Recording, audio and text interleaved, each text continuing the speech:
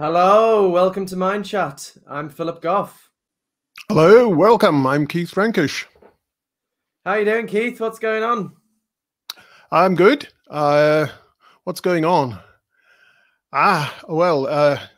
In Greece, it looks like we're heading towards another lockdown, actually. Oh, really? Oh, God. So there's quite a lot of family stresses over school and that sort of thing. Otherwise, I'm busy plugging away, solving the problems of consciousness.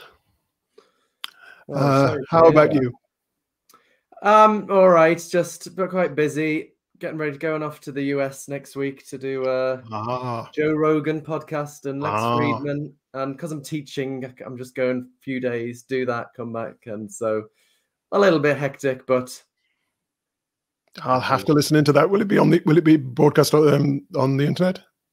Yeah, it's coming out the next day, actually. Yeah, I think so. Oh no, it's in our. They just do it on Spotify, don't they? On Spotify, but that is the internet, isn't it? Yes. I must listen into that. So should we just quick roundup of what's coming up before we bring in our distinguished guest? So we've got Christmas special next month.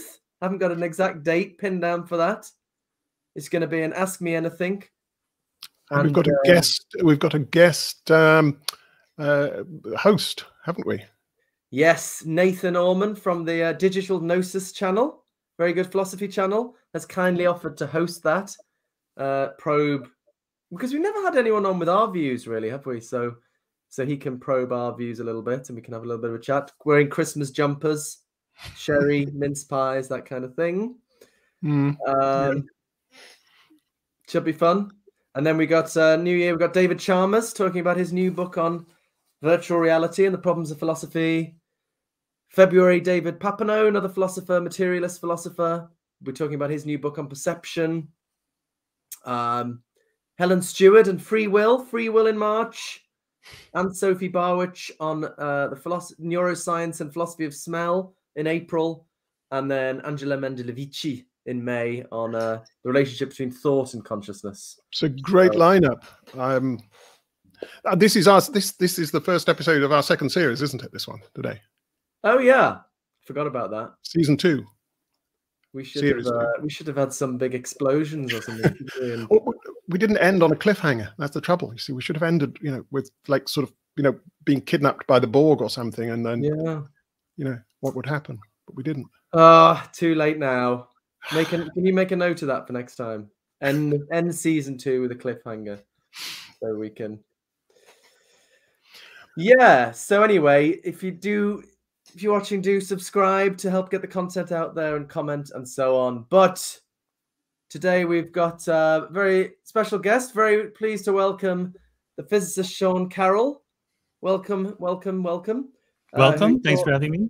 Sean is a research physicist at California Institute of Technology, author of many books, including fantastic big philosophy physics book, The Big Picture, and more recently, Something Deeply Hidden, The Defense of the Many Worlds, Interpretation of Quantum Mechanics. Thanks for joining us. No, this should be a lot of fun. Looking forward to it. Yeah. Anything else we missed out there? Anything you'd like to share about your existence?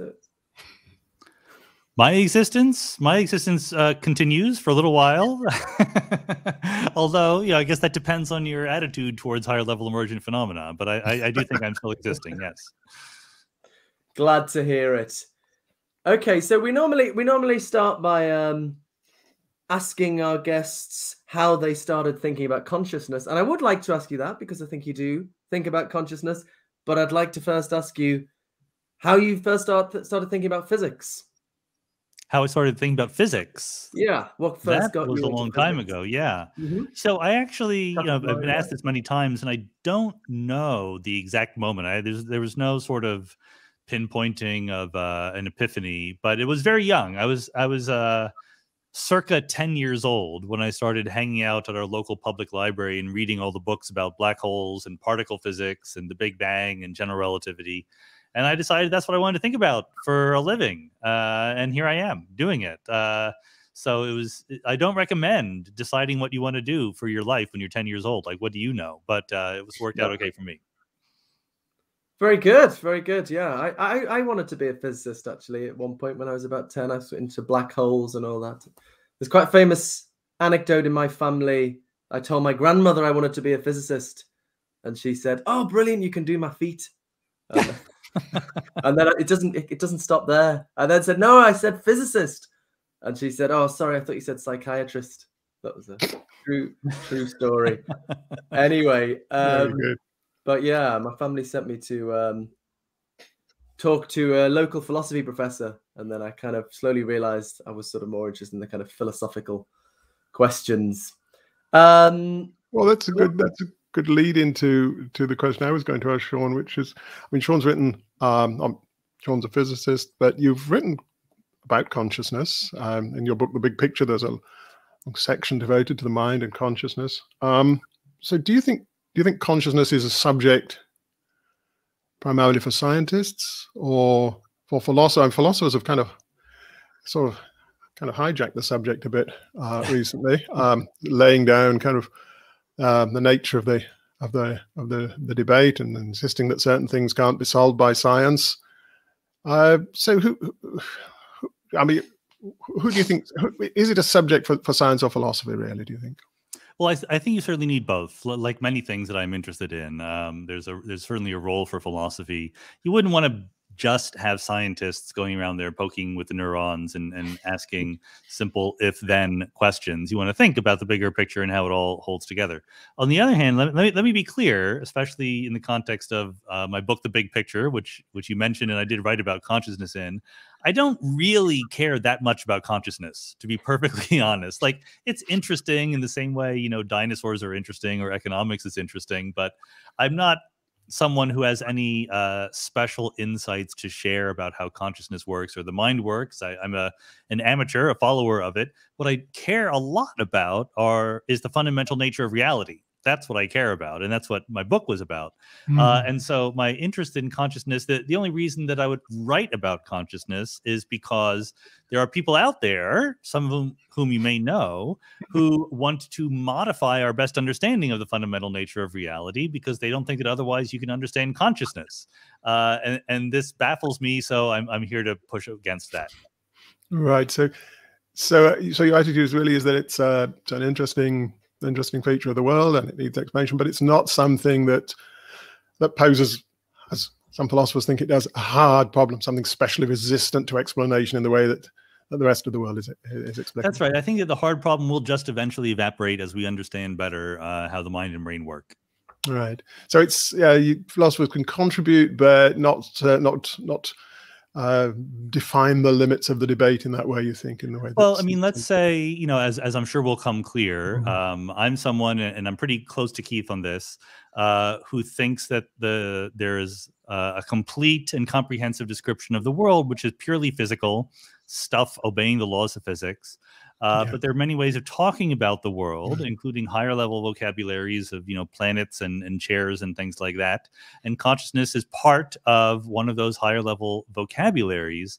But even if you believe all that stuff, there's still plenty of room to do philosophy. It's not like, you know, there are other philosophers who want to sort of have a more central role because they think that mind plays a role in understanding the fundamental nature of stuff in some deep way, which I don't think. But still, how different levels of description relate to each other and how emergence happens and how you can sort of define higher level concepts where you coarse grain, where the information flows, why there is an arrow of time and things like that. All of these are heavily philosophical issues. Right. Yeah. Well, I'm with you with that. Well, I just say, you know, I really appreciate actually the way you engage with philosophy and, you know, take the time to sort of see what philosophers think. There are some physicists who are more, oh, this is all a load of nonsense. What are we wasting our time? But actually, Sean and I first got in touch because physics, Barry Lower, who's a philosopher at Rutgers University. And I was saying I'd been reading The Big Picture, and I said, yeah, he's pretty philosophically clued up. And Barry said, I don't know if you want to agree or disagree with this. He said, oh, that's because he talks to me. So, that certainly helps. Talking to Barry is definitely a good way to be more philosophically clued in. In fact, before we went live, I was mentioning Humeanism about the laws of physics. which is the idea that, are the laws of physics things that have separate oomph all to themselves, or are they just a nice compact way of summarizing what happens in the world? And I remember very clearly Barry trying to convince me this was an important issue to worry about. And I'm like, I don't care about this issue. Stop bugging me about it. And now, of course, I realize, yes, I do need to care about this quite a bit. So he was right again. I think that's one thing that philosophers are quite good at, being the gadflies and kind of annoying the scientists a bit and saying, look, yeah, I mean, even if you've got that right, still be a bit more clearer, be a bit clearer about why it's right, and tell me why this isn't right, and I think we're good at annoying people in that way. Productively annoying, I think, is what we should aim to be. Yeah, no, I mean, I had a line in my earlier book, From Eternity to Here, where I say that physicists are always frustrated by philosophers because they really focus in on defining the terms, and the physicists are like, who cares what the terms are, the specific definition is, whereas philosophers are always annoyed by physicists because they're like, how can you use all these words without knowing what they mean? I think there's something to either perspective there. Right. Yeah, and it might make a difference. I mean, if you think on some views that they're in the beginning, as it were, there were just the laws of physics and things kind of popped into existence because of laws of quantum mechanics. What a law of nature is gonna really matter there. But yeah, okay. So lots to discuss, lots to argue about.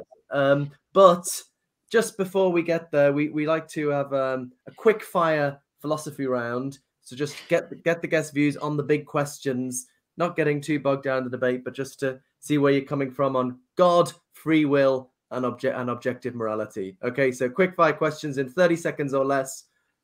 Does God exist? Nope. Fair enough.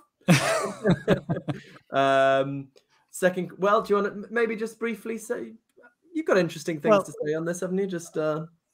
Yeah, no, I thought it was 30 seconds for all 5 questions. Sorry, I'm just trying to be concise Oh, here. no, But 30 seconds per question lets me really, expound.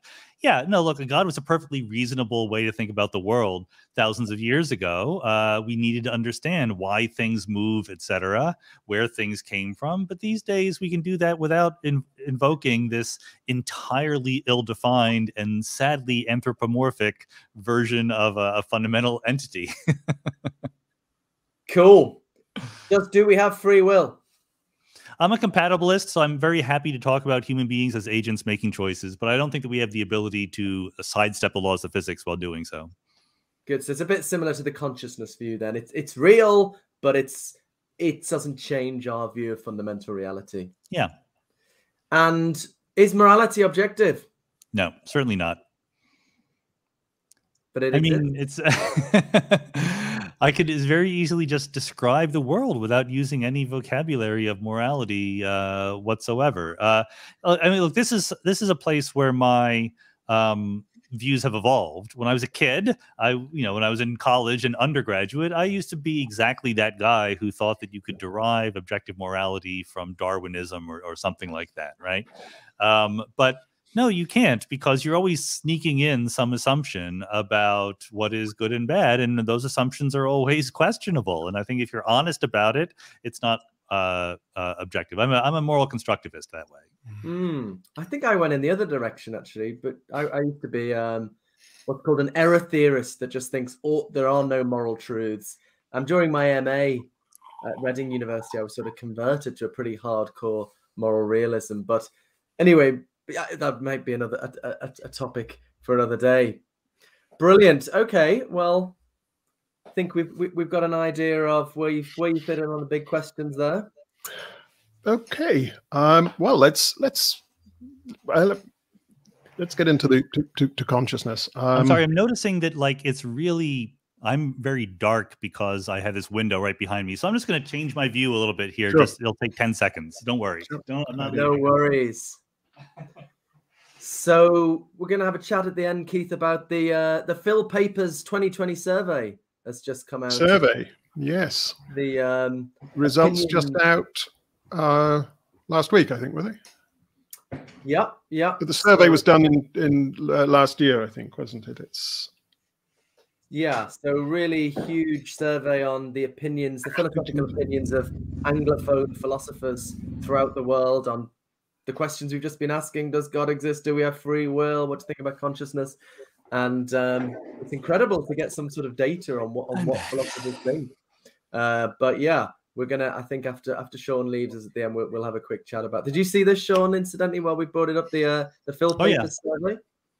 No, yeah. I'm a big fan of the whole project, and I think I blogged about it when the first version of it, and this time I have not had quite a chance to actually look at it very carefully, but it's fascinating to me. As I think what I tweeted was that mostly the philosophers are right, but for any particular crazy point of view, you can definitely find some philosophers who are willing to defend it.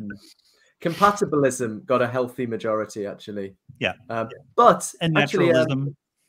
Libertarian free will was a little bit more popular than no free will.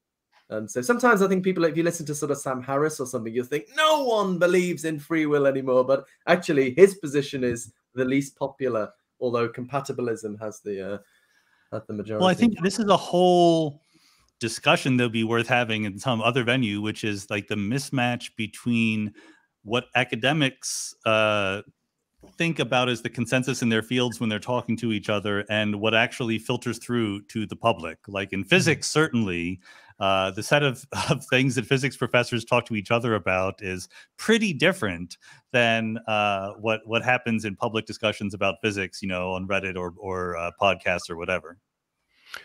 That is an interesting topic. That's true. There's the academic version, and then there's the popular version of the academic version, and they're quite distinct things often. And it's interesting to think about how they're related. A few years ago, I had put something on, again, my blog about string theory, and I got an inquiry from New Scientist magazine, and they said, wait, people still are interested in string theory? And this is like 10 years ago. I'm like, yes, it's actually still the dominant thing in theoretical physics departments. It hasn't gone away just because certain people in the public sphere have been bad-mouthing it.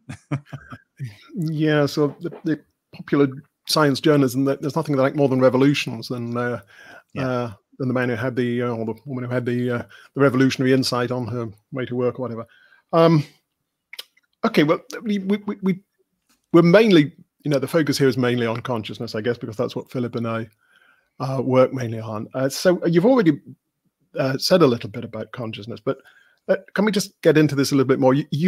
A lot of people, a lot of philosophers anyway, and I think a lot of lay people think that somehow consciousness resists explanation in the same way that other features of the world can be explained, and that it's somehow not part of that it's somehow distinct from the rest of the physical world.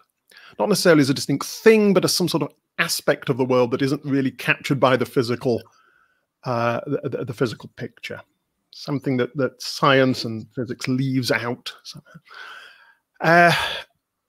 Now, you've already indicated that you don't think that, but so how do you think it fits in, and why do you think people think it doesn't fit in?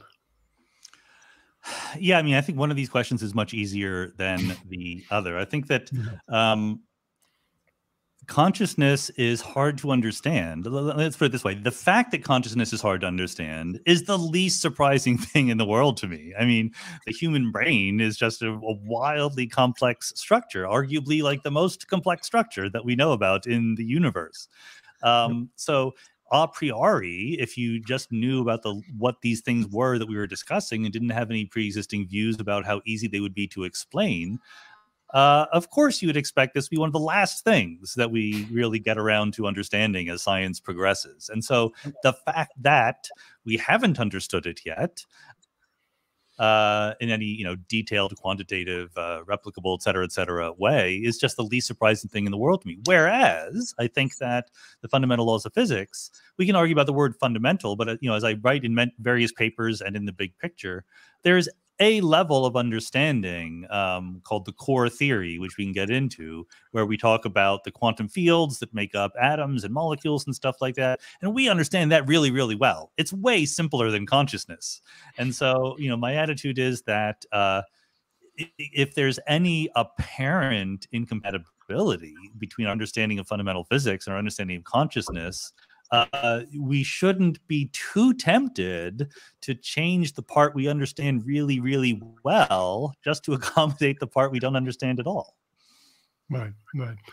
Maybe we could talk about this, because one thing that you make very clear in your book is that we understand what you call the core theory very well. And now the core theory, in a sense, it describes everything. In a sense, it describes the fundamental features of the universe. But it doesn't mean that it describes everything in the universe. So we need to do other kinds of science to find out. We can do geology and biology and psychology and all these things to find out all the other complex things that are constituted by the stuff that the core theory talks about. So you can't derive that from the core theory.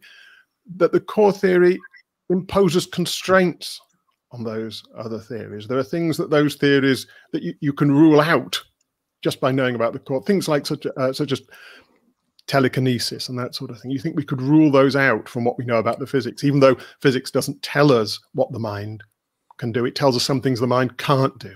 Could you set that out for us a bit? Because I think it's really, really helpful. Sure. So the core theory is just the label that was given by Frank Wilczek, a famous physicist, to the combination of the standard model of particle physics, which has been this triumphant thing that we put together in the 60s and 70s, but also gravity. So there's this idea out there which has some truth behind it that we don't understand quantum gravity. But what we really don't understand is quantum gravity in near a black hole or something like that. We understand quantum gravity fine around the Earth, where you just want to understand why apples fall from trees or the moon goes around the Earth, etc. So the point of the core theory is not that it is a theory of everything. It's not that it will never be found to be supervening on some even more fundamental theory or anything like that. It's that in its domain of applicability, it works. And its domain of, that's number one. And then number two is its domain of applicability is large enough to include all of our everyday lives, like you and me, and even by our everyday lives, I mean the sun shining in the sky and stuff like that. There's no room for major modifications of the laws of physics that would have an effect on biology or psychology or anything else that goes on in our everyday lives. Okay, so that's one part. And if I talk about that certainly in the big picture. If anyone wants a slightly more rigorous, careful discussion of that, I wrote a paper just this year called The Quantum Field Theory on Which Everyday Life Supervenes, where I go through all of the arguments in more detail. Then the other part is, okay, what is the relationship of that particular theory to higher level theories, like you say, biology, psychology, etc.? I think that you Keith, mentioned the word derive, as in we can't derive geology from particle physics. I don't like to use that word, not because it's not true, but because it's not the point. Right. I can't, there's certain integrals I can't do, but that doesn't mean they're not doable. It doesn't mean that, that we can't figure out what's going on. I think that, well, what if we could derive it? Who cares in some sense? Like, we can derive fluid mechanics from atomic physics. We actually know a procedure for doing that.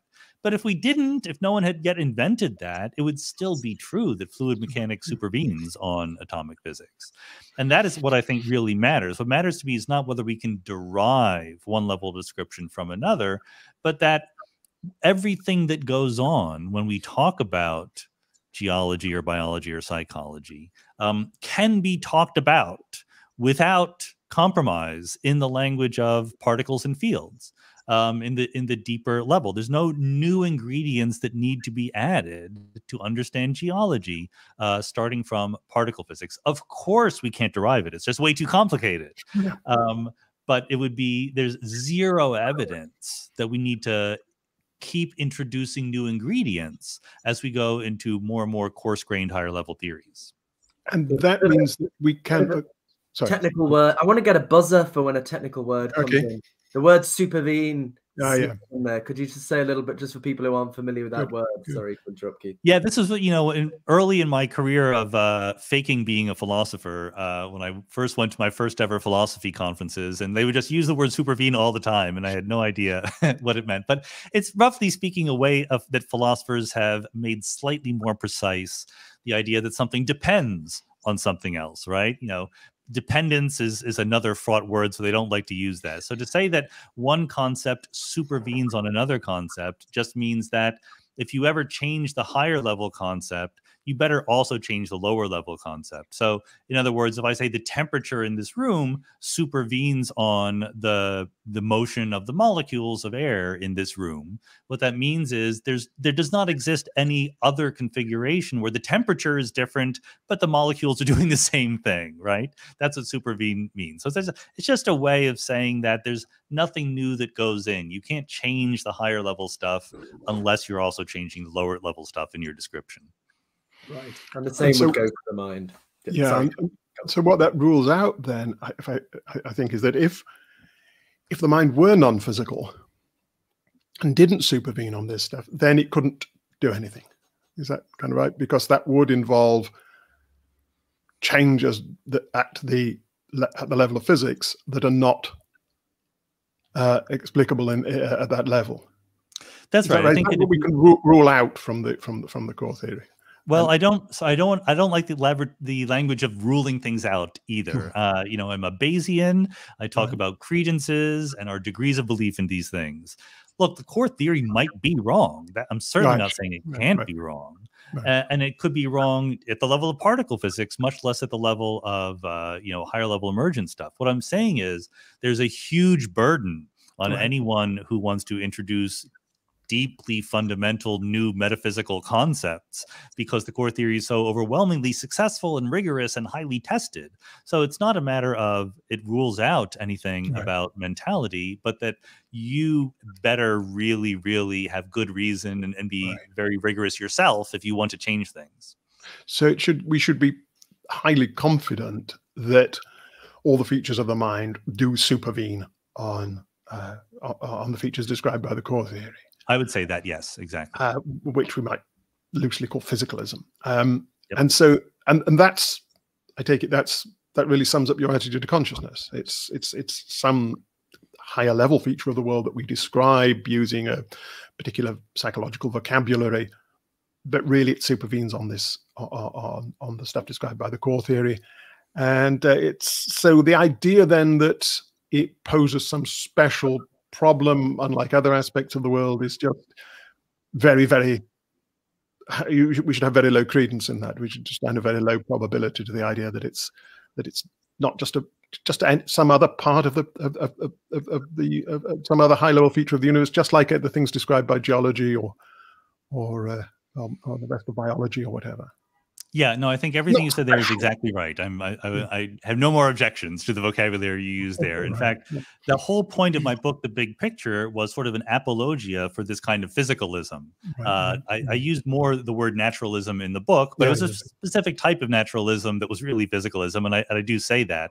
And the point is that we haven't answered all the questions that there are to be asked, even in geology or even in climate science. But no one really thinks that climate science requires us to go outside of the core theory and invent new fundamental metaphysical categories.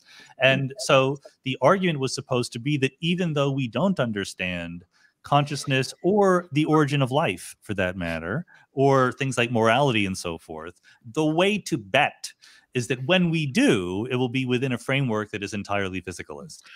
Right. Now, okay, so I think this leads into probably what Philip's going to ask next, because I suspect what the line that some people would come back with here is, it's not just that we don't understand consciousness, that it's like, what is it? But there's lots of things we don't understand.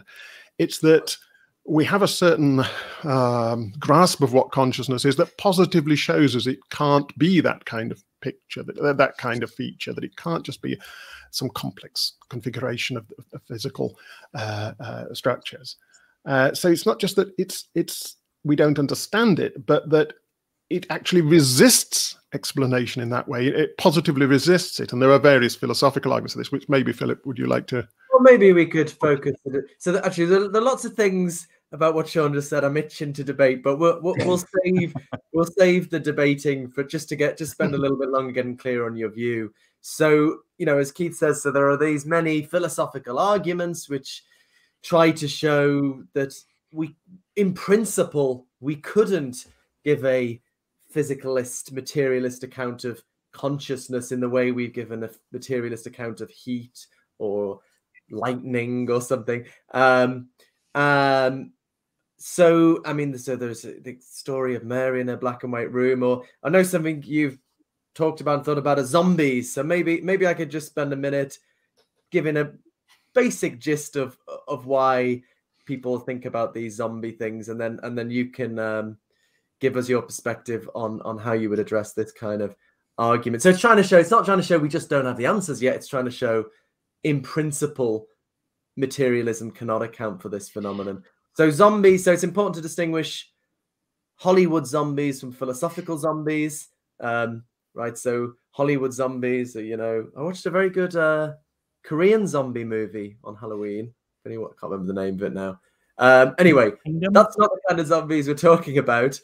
Got a bit silly towards the end. Anyway, philosophical zombies are, they look just like us, they behave just like us, and they do that because the physical workings of their body and their brain are just like the physical workings of our bodies and brains. But there's an important difference. They have no consciousness. There's nothing that it's like to be a philosophical zombie, right? So you stick a knife in it, it'll scream and run away, but it doesn't actually feel pain. Or when it's crossing the road, it looks carefully, crosses the road carefully, but it doesn't actually have any visual or auditory experiences of the environment. It's just a complicated mechanism set up to behave just like you or I.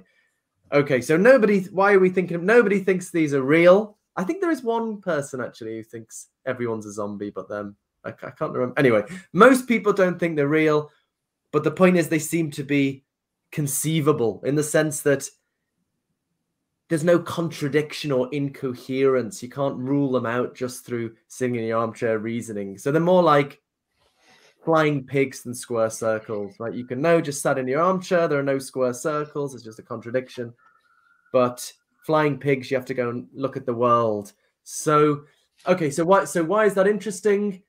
I think the thought, some people won't get into the whole argument, but the basic idea is if zombies are conceivable, not real, if they are conceivable, that seems to show there's a sort of explanatory gap between the physical brain activity and the conscious experiences, a gap that doesn't exist in other cases. So if you take like water, we can't really conceive of a physical world exactly like ours with H2O molecules in oceans and lakes, but where there's no water. That sort of just doesn't make sense. Or, a world just like ours with electric discharge comes out of the clouds in a storm, but there's no lightning. Whereas it does seem totally conceivable, coherent, a world physically just like ours, but where no one has any inner experience. So many people say, David Chalmers, I guess, is most associated with it. This shows that the materialist account doesn't really explain what needs to be explained. It seems to leave a gap that doesn't exist in the case of other scientific explanations. What do you think, Sean Carroll? So I love the zombie argument because it leads to exactly the opposite conclusion that most people say that it does. And in fact, Philip knows this. When I wrote my little article that was collected in the Journal of Consciousness Studies, responding to Philip's book, at first, the first draft of my article, it later became Consciousness and the Laws of Physics, and I talked a lot about the core theory and the causal completion, et cetera, physics. But the first draft was called The Zombie Argument for Physicalism. And I only sort of revised it considerably because I realized that other people had made this argument already before me. And so I wasn't really adding that much. Kachi Balog in particular did a very good job of it. And so here's what I would say, imagine that you can conceive of zombies. So by which we mean exactly as Philip said, but I just want to emphasize it. What we're imagining here is a set of a world that behaves in exactly the same way as our world does, but just lacks this inner experience of consciousness. So there are people in this world, they laugh and they cry and they, proclaim love to each other and they write books about the hard problem of consciousness and they do all of these things. And you're saying that I could conceive of that world, the zombie world, or I could conceive of a world where there's all that behavior and also there is this inner experience of consciousness. What that clearly implies is that if you ask any zombie about their inner experience of consciousness, they will lie to you, because all these people, all these zombie people say, oh yes, I have a very strong inner experience of, you know, the redness of red or whatever it is. And the clear implication of that is that the introspection being done by the zombies is completely unreliable. And I think that exactly the same thing is therefore true about the introspection being done by the people who are purportedly not zombies. What you have very, very clearly from that argument is a conclusion that whatever it is that you're claiming to have as inner experience, it has zero effect on your behavior in the world. And that's clearly not what I want to explain when I talk about consciousness. I think that my experiences have an effect on me when I go through the world. And so if you're saying I have this deep, metaphysically profound way of changing our view on the fundamental nature of reality that helps me explain consciousness, and it has zero effect on how I behave, then I'm just like, okay, I'll spend my time thinking about other things.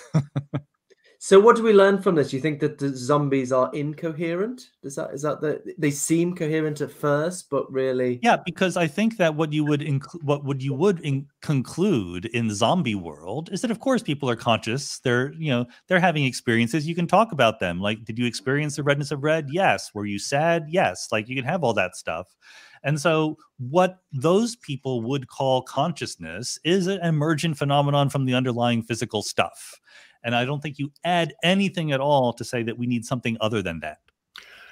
There's a lovely little paper by Alan Cotterill called Sniffing the Camembert, which describes a partial zombie who is just like a zombie, like as Philip described, except that this character has some insight into his own condition. I think it's a he in the example. And so you ask this partial zombie about their experience, and they say, well, let me see. I can tell you that the sunlight is filtering down through the trees there, and it's creating a sort of rippling pattern through the leaves, and it's a sort of, and they're describing in great detail the pattern of light and how it's reflecting, and it's conjuring up in me these memories and these associations and these feelings and so on. They go in there immense detail about the visual scene in front of them and its effect upon them. But then they add, mind you, I'm not seeing any of this, you know. Well, I think we're supposed now, if the zombie notion was coherent, that should be a coherent notion. You know, that they could have access to all the information and all the effects of all the information on them without actually seeing. Now, I don't find that conceivable. Well, exactly. I think that most people who proclaim the conceivability of zombies, they do a little equivocation.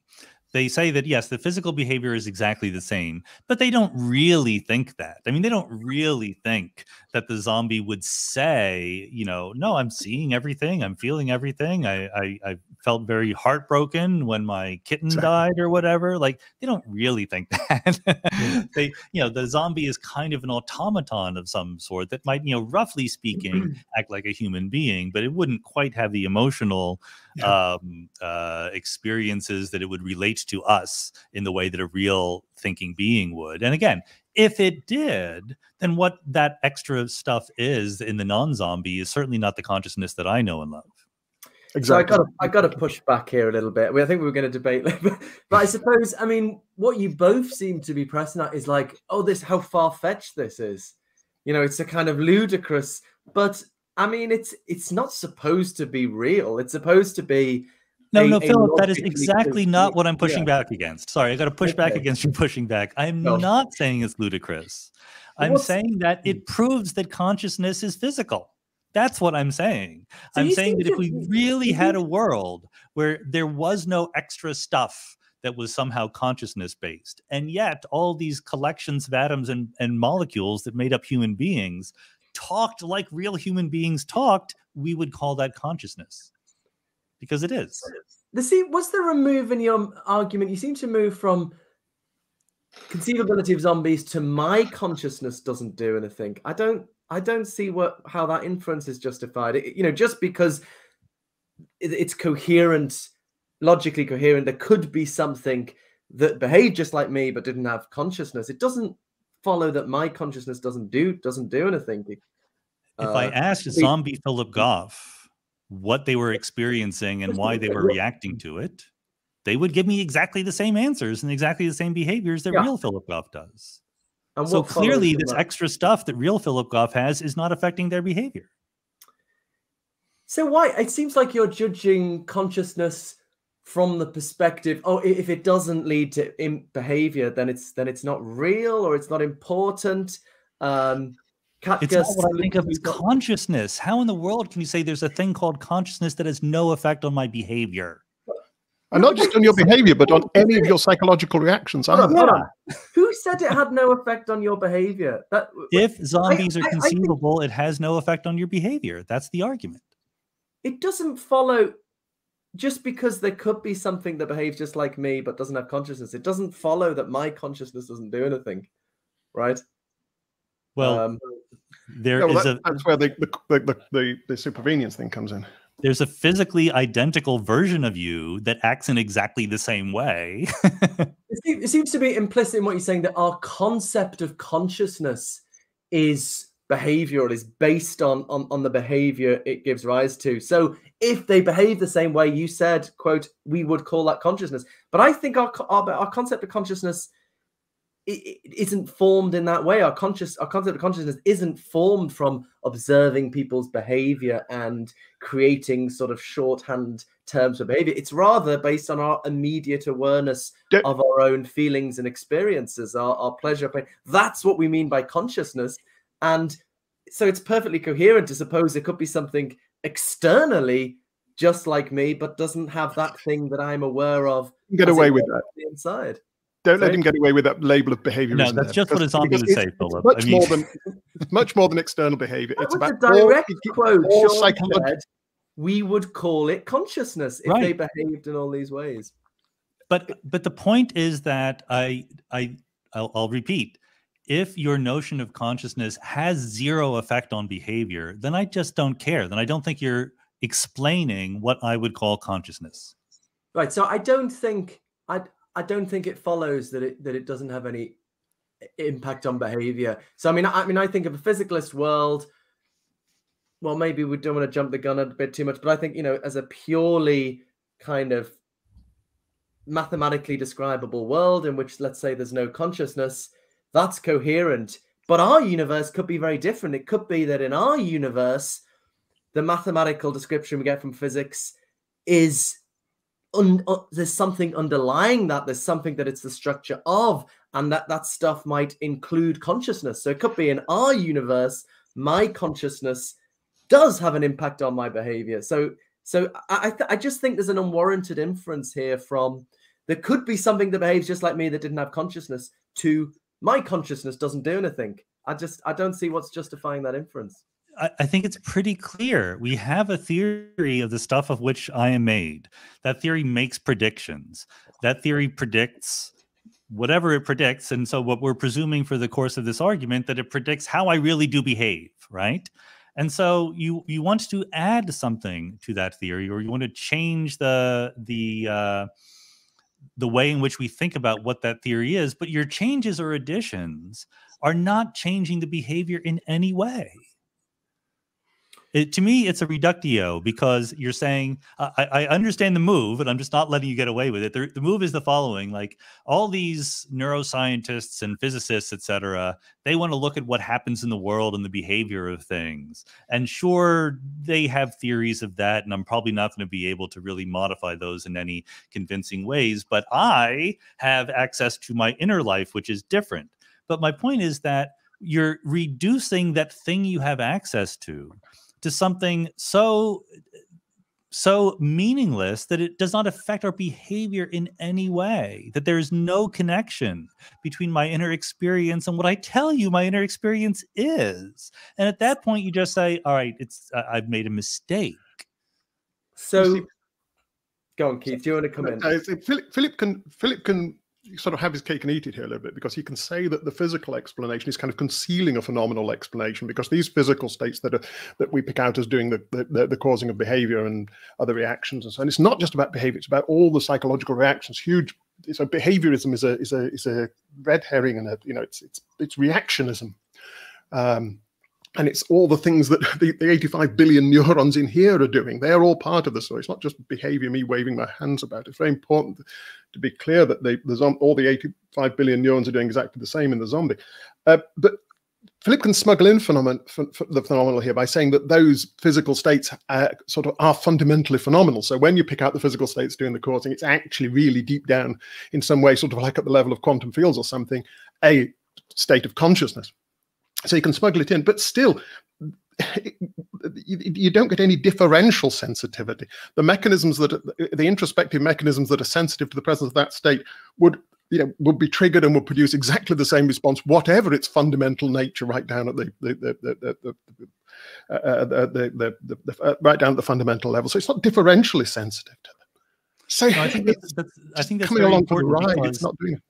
This is exactly why the zombie thought experiment is so crucial here, because I would feel differently if the argument was, I need to imagine some fundamentally mind-based or consciousness-based undergirding of the nature of reality in order to account for the behavior of human beings. But if you are granting that you don't need that, that you could have a purely physical understanding in which human beings would behave in exactly the same way, then okay, I'm moving on. Okay, right. Can we? I propose we take a step back, because Sean and I have jumped back into an argument we've had a couple of times, and some people watching or listening to this might not know what. So Sean kindly contributed to this volume of essays on responses to my book Galileo's Error, and I just want to say I feel a bit guilty that you didn't get to publish your full version, which it's on there. It's there on the internet somewhere. Yeah, the word count was getting massive, and yeah, I told everyone to cut them down, and some people. Sean diligently and kindly did that, and other people didn't. So Sean got his cut down essay. But anyway, the full version with the zombies is in the preprint, but which we should connect to the video actually. Okay, so let me just try and sum up where we got to last time we had this debate, and then so your thought is, so I as a panpsychist think consciousness exists at the fundamental level of reality, plays a role there. Then Sean, your initial response at least is, well, look, we've got the core theory, this good, what we have confidence is a sort of complete theory of the matter in our bodies and brains, and that its predictions are based on physical properties like mass, spin, and charge, not on consciousness. And so if consciousness were also playing a fundamental role, then it would have different predictions, right? We'd have a theory of different predictions. So there's a clash with panpsychism and the core theory. My response to that... That's not what I said. I say that there's an option. There's a dilemma that the panpsychist faced, and there are two choices. You can have a version that affects the behavior of the particles in the core theory, or a version that doesn't, and I see problems with each of them. Okay, so I want to take the option that doesn't want to modify the core theory. So I'll just give my response, and then we can take it from there. So I say that you're thinking of panpsychism as a rival to physics, a rival to the core theory, but actually we should see it as an interpretation of the claims of physics. So physics is giving us this totally mathematical description. There are two ways one can respond to that fact. You can follow Max Tegmark and say, and I think yourself, Sean, say, well, yeah, maybe reality at the base level is purely mathematical. Or, and this is the approach the panpsychist takes, is to say, well, maybe there's something that underlies that mathematical structure. There's something that it's the mathematical structure of. So for the panpsychist, what we have at the fundamental level are networks of very simple conscious entities that are behaving as they do because of the kind of very simple experiences they have. And in virtue of their interactions, they're kind of predictable. In virtue of their interactions, they realize certain mathematical structures, and they're the mathematical structures identified by physicists such as yourself. So when we talk about these what are in fact simple conscious entities, in terms of the mathematical structures they realize, we call them particles, we call them fields, we call their properties mass, spin, and charge. But actually, all there are these networks of conscious entities, and physics just gives a mathematical description that kind of abstracts away from that. So there isn't a clash between the core theory. There's the core theory is a scientific option and two philosophical interpretations, at least. Max Tegmark's pure mathematical interpretation or the panpsychist interpretation. That's a philosophical choice, not a scientific choice. Okay, so where do you take it from there? So a couple things. First, this idea that the world is purely mathematical. Max does have that idea. Max Tegmark's a good friend of mine, former podcast guest on my own podcast, Mindscape. I'm shocked that we've gone 50 minutes before I mentioned that I have my own podcast, but everyone should listen to that too. But it's not some popular view among physicists or anyone else that the world is entirely mathematical. The world is physical. Math is a way of talking about the world, representing it. To say that the physical world is mathematical is like saying that a song is its sheet music. They're different things. You can represent it and you can sort of mimic the formal structure of it, but the world is the world. The physical world is a different kind of thing than the patterns that we find within it. So I start off by disbelieving in the dichotomy that you raised. But the second and more important thing is this distinction that you bring up, where you say that all of the dynamics of the core theory with the protons and neutrons, et cetera, might be correct, but underlying it is a fundamental aspect of consciousness somehow. And that's, again, now I think I'm just repeating myself and I worry about this, but that's where the zombie argument comes in. If you had said that I cannot conceive of the physical world as I know it without imagining some underlying consciousness that sort of allows it to exist, then we would have an interesting conversation. And I think I would not believe you, but at least that would make sense to me. But if you say, no, I can also imagine a purely physical world not based on consciousness, in which all the behavior is exactly the same, in which I would write the same sonnets and the same philosophy books promoting panpsychism, et cetera, then I say, well, then this weird consciousness-based thing is not doing anything. It's playing literally no explanatory role. So why should I pay attention to it? It is doing something. On the panpsychist view, all there is consciousness, simple conscious things at the level of fundamental physics. That is doing, if anything's doing stuff, that is just because there is another possible universe that is purely mathematical, let's say. Purely physical, let's say. Purely physical. Let's say. I don't want to say that because I want to say the panpsychist universe is purely physical as well. Let's say whose nature can be captured purely in physics. Galen Strawson says physicsalism. I don't know. Don't worry about it. It doesn't show that consciousness. I just think you keep making this false inference that shows that consciousness in our universe doesn't do anything. Could I come in quickly? Look, okay. So you've got something for consciousness to do to sort of provide the fundamental stuff of which everything's made, Philip, on your view. But how on earth does that connect up to the consciousness we talk about? Because supposing that the intrinsic nature of the physical world is, as you say, this consciousness, how are we aware of that? Does my brain have some detector for the intrinsic nature of matter, which puts me in touch with its own intrinsic nature? I don't think so, because I don't think this. You can't build a detector for the intrinsic nature of matter. It's something that escapes physicists and escapes third-person science altogether. So what is it, on your view, that's aware of the intrinsic nature of matter? It can't be me as a biological organism, because as a biological organism, I can't have any mechanism that detects it. So what is it, a soul or something? I mean, one issue here is the issue of the relationship between thought and consciousness that gets in the way here. I mean, your recent paper on panpsychism, you assume that what you call the psychological, cognition and thought, and maybe Sean's thinking this as well, we can give a purely physicalist account of that in terms of information processing or something. But so consciousness is just pleasure and pain. And to be fair, David Chalmers' classic book, The Conscious Mind, did seem to set up that dichotomy. But I mean, I would say I'm one of in the camp philosophers who thinks that's wrong, that cognition and thought itself is a kind of conscious experience. Well, let's concede that. Let's concede that. Let's still. My question is: are we aware of our own consciousness? And if so, how? By what mechanism?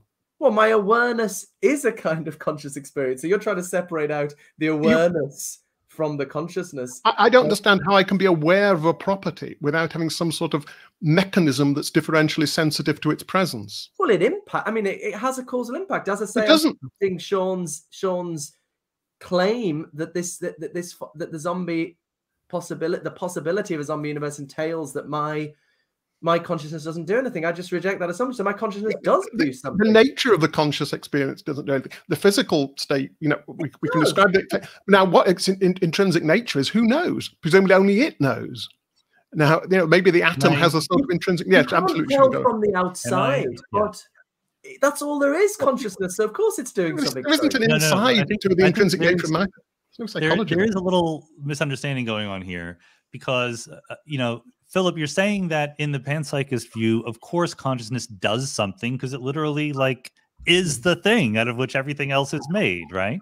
But I think that's neglecting Keith's word differential, which is crucially important here, which is how would the behavior of the world be different in these two scenarios? So sure, we'll let you say, I can imagine a world which is fundamentally mental, fundamentally consciousness-based.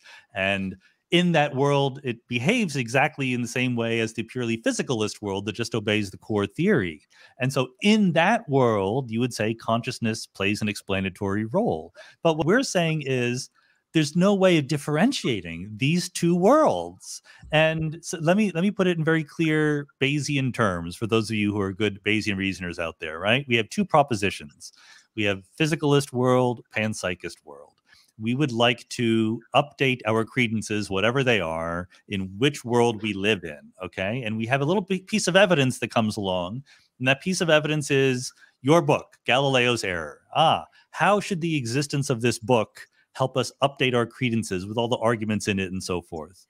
Well, the probability of that book coming into existence in either world is exactly the same. The likelihood function is equal. There's no difference between them. And therefore, by ordinary Bayesian reasoning, there should be zero evidence on the basis of that book to think that panpsychism is right, because it would also exist in the other world with equal likelihood. Okay, I think you've just made three different points, right? So the first point is, okay, the zombie universe, everything happens the same. So how can there be a difference here? Actually, there's a paper by Robert Howell tries to press this kind of, in Philosophical Quarterly, tries to press this kind of argument. And then there's, anyway. But I think what we could say is, well, the way to see this is that the behavior is multiply realized. And that's a familiar concept. If you think like a computation can be multiply realized by different kinds of hardware, I think that's what we should think of. That's what's going on here. That my behavior can be multiply realized. In this universe, it's realized by my conscious experience, but there could be other zombie universes where it's realized by a different kind of non-conscious stuff. So that's not a problem. But then you seem to say, well, look, there's no difference if there's no behavioral difference. And I think that seems to me, again, a non sequitur. Just because there's no behavioral difference, why should that show there's no difference between these two universes? There is a difference. I mean, because look, the problem with consciousness is it's not itself a publicly observable phenomenon. You can't look inside somebody's head and see their feelings and experiences. So the absence of consciousness may not be, at least directly, publicly observable, but that doesn't mean there's not a difference between these two universes. The fact that there's no inner experience is itself a significant difference. And then your final point is, okay, well, what's the evidence that Galileo's Error, if it was written by someone with consciousness or not, it would be the same? Again, I mean, I think so what's that supposed to show? What the evidential support for panpsychism, or what's the there is no evidence for the panpsychist universe. There can't be. You can't produce it. Good. In a way, I agree with it. Well, well, let me be careful. I think there's no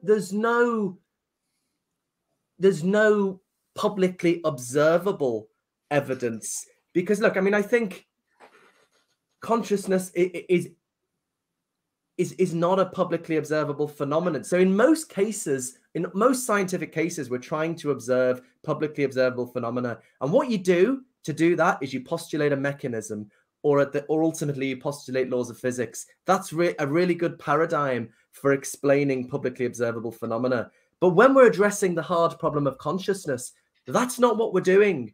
We're trying to account for something that's not publicly observable, but we know about through our immediate awareness of our feelings and experiences. Who knows about it? Who knows about it? Let me finish the sentence. We're trying to account for these invisible qualities that we are access from the inside that can't be publicly observed from the outside. Now, that's kind of weird, you know, but you either pretend it doesn't exist, but there's something we know to be real through our immediate awareness of it. And when we're doing our Bayesian calculations, when we're trying to work out what the world is like, that's a data point as well. We need to work out our theory of reality to accommodate both what we know about on the data of public observation experiment and what we know about through our immediate awareness of feelings and experiences. And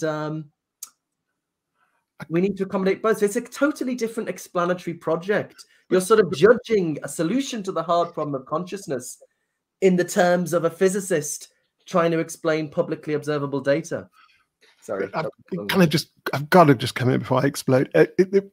It's, you say not publicly observable. The brain is part of the public world. If it's not publicly observable, it's not observable by the brain. The brain's just, you know, no different from any other part of the world, any other detector we might build. So who is it observable by? What is the subject of consciousness? You mean when we're looking at someone's brain? Oh no, I'm asking who.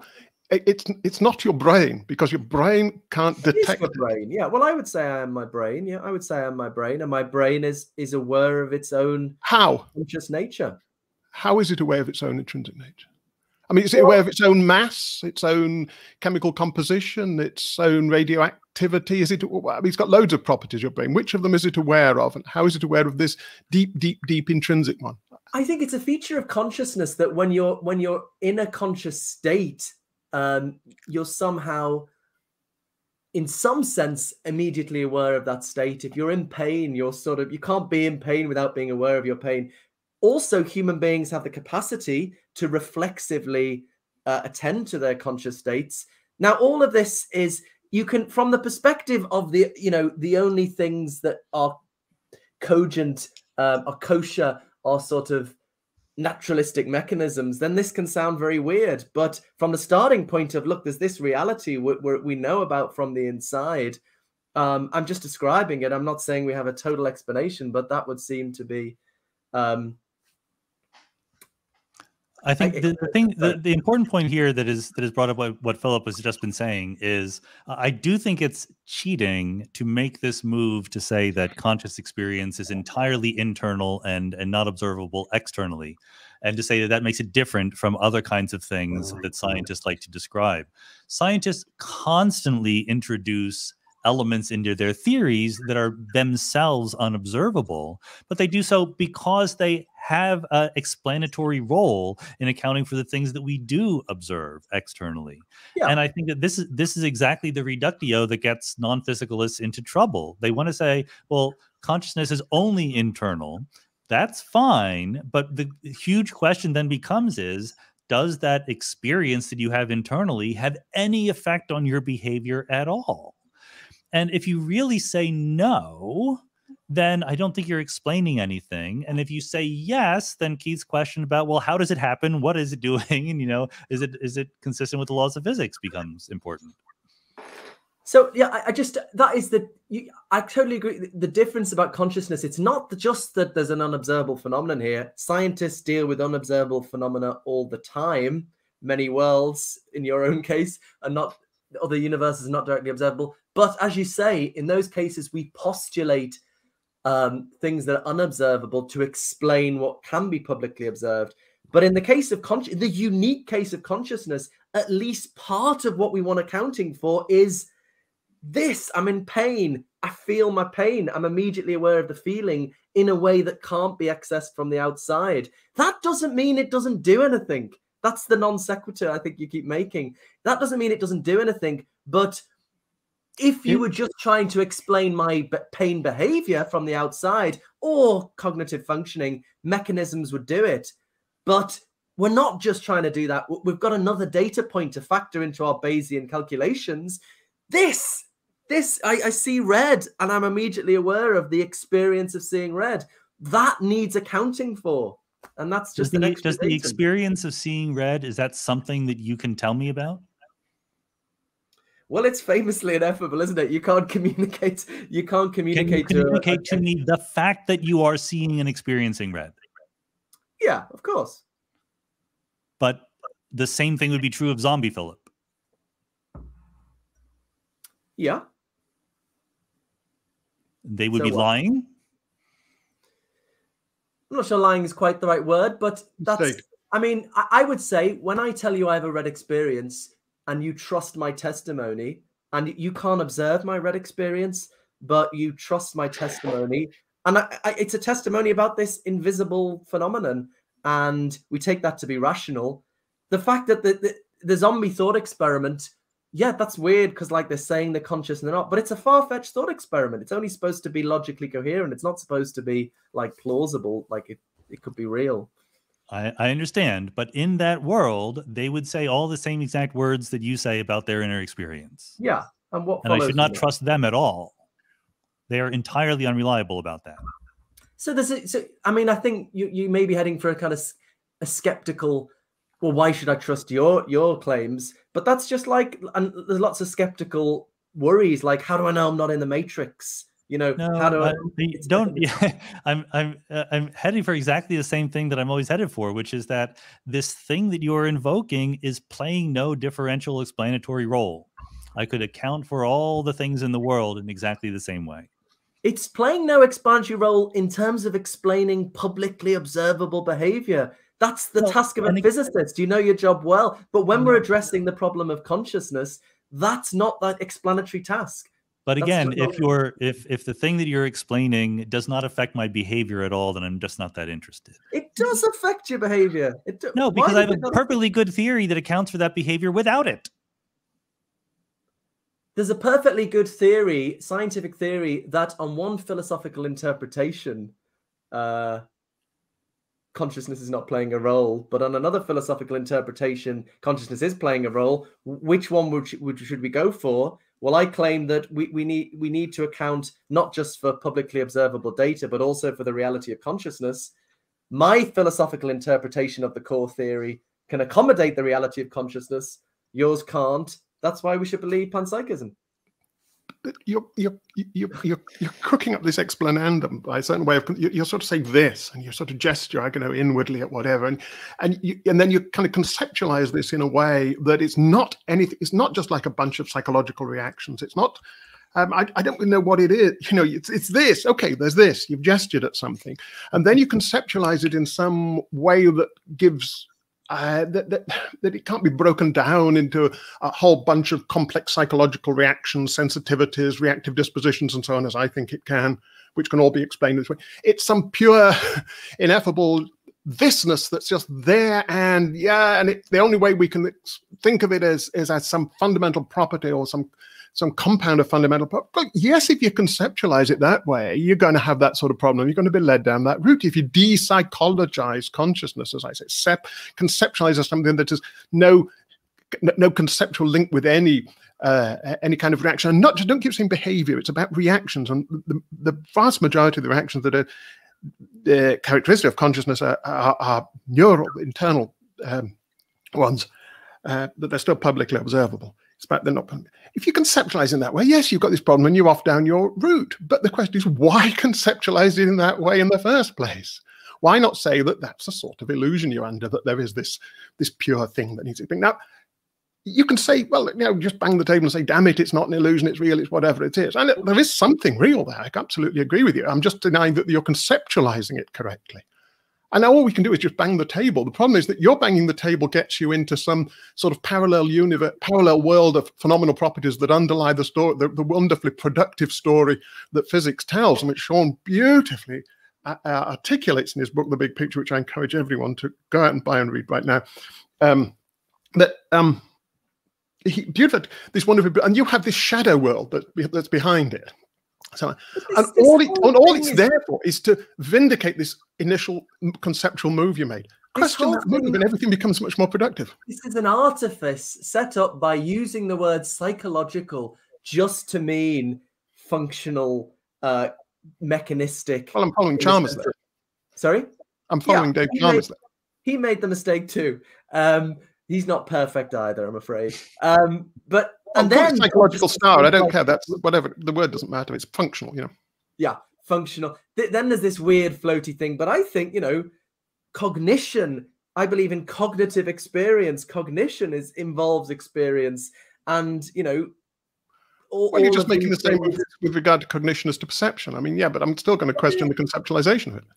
But there's a unified whole, which is my brain, which has an intrinsic conscious nature that is a thinking, experiencing, cognitively functioning mechanism. All of which can be cashed out in functional terms.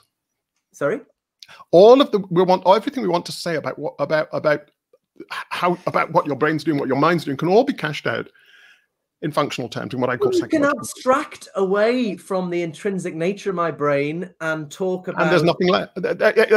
Sorry, the other way around. Go on. And talk about, you know, I think that's what physics does. Physics abstracts away from the concrete nature of reality and just describes it in terms of mathematical causal structure, what Bertrand Russell called the causal skeleton of the world. And then you and Sean tell me, oh, well, if if there's anything filling out of that, it's nothing. It doesn't do anything. I must let Sean come back in. You're creating a dichotomy between fundamentally mathematical or fundamentally phenomenal. It doesn't. There's other options. Anyway, let Sean come back in here because he's the guest. I'm done. I've said everything I need to say, unless you have more questions. Okay. Well, we got to. I think that was useful to lay out some of these disagreements for the audience. I mean, maybe the more interesting thing to do is to be a little bit more clear about what the alternative would involve, since I think that attributing fundamentally conscious essence to the world doesn't help us explain anything. Then how do we account for consciousness? And so it's not that sophisticated. I'm not, like I said, an expert on all these things, but I think that the strategy for any physicalist at the end of the day, whether it's about the existence of life or the existence of consciousness and so forth, is to find these higher level patterns. And I think that this is actually, like, for any of the young people out there, this is the growth area at the intersection of fundamental science and philosophy, because shockingly, I don't think we've done a very good job at articulating when an underlying theory admits higher level emergent descriptions. So the example I always use is the Earth going around the sun, right? In the case of the Earth going around the sun, we can do a pretty good job at predicting where it's going to be just based on a very tiny amount of data, right? The position and velocity of the center of mass of the Earth. Even though the Earth has something like 10 to the power 50th particles in it, we don't need to know the positions and velocity of all those particles. And this is an underappreciatedly amazing fact. If we had just randomly selected some subset of all the information contained in those 10 to the 50th particles, we would be able to predict nothing.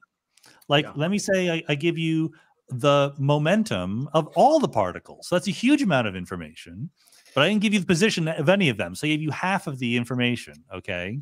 You can predict nothing because I don't tell you the position of anything. But if you cleverly choose the right tiny subset of information, there are patterns that exist there that are implicit in the underlying deep description, but you don't need to know the deep description. You don't need to know that the Earth is made of atoms in order to predict its motion. And Dan Dennett talks about this in his concept of real patterns. And so all this is a lengthy prolegomena to just saying, given the underlying core theory or whatever you want, there will be multiple higher, or there seem to be, in point of fact, multiple higher level coarse grained descriptions, which capture something interesting, even if incomplete and more approximate than the underlying theory does. And so how do those fit together? Right. What kinds of descriptions do you have? A physicalist like myself would say, look, if you didn't know about consciousness and you were some aliens came down who didn't know about consciousness, let's say, and were observing human beings, they would invent a theory of human beings, right? They would try to describe what these human beings are, and they would invent some kind of psychology, and they would say, oh yes, this human being is sad, this human being is seeing the color red, etc. They would invent what you and I call consciousness purely on the basis of these external observations. And then certain philosophers would say, that they're missing the first person experience. But to a physicalist, they're constructing exactly the same kind of description at the higher level. And so that's what I think will eventually happen for consciousness, even though I don't know any of the details along the way. I think that we will show how, given features of the world based on the core theory and biology, et cetera, the best description that we have of these physical systems we call human beings includes all or most of the usual qualities that we associate with consciousness. That's really helpful. And I think one thing I think I'd like to ask you about here is there's a term you use, emergent. You talk about emergent features. Now, you know very well that there are different notions of emergence. It's tough. I was told by many people not to use that word in the book. I do too, because we had to do it. It's a word that is used in one sense. It's used for something perfectly innocuous and absolutely ubiquitous, and that it's used in another sense for something that I think just never occurs. Right. Strong emergence, and so it's a dangerous term. That you do use it, and I'm worried about it because it suggests one thing like emerging from another, like two things, like a whale emerging from the water or something, as if there's two things, and that's not what you mean by it, is it? It's sort of something that appears like a pattern. That's right. And I totally get it.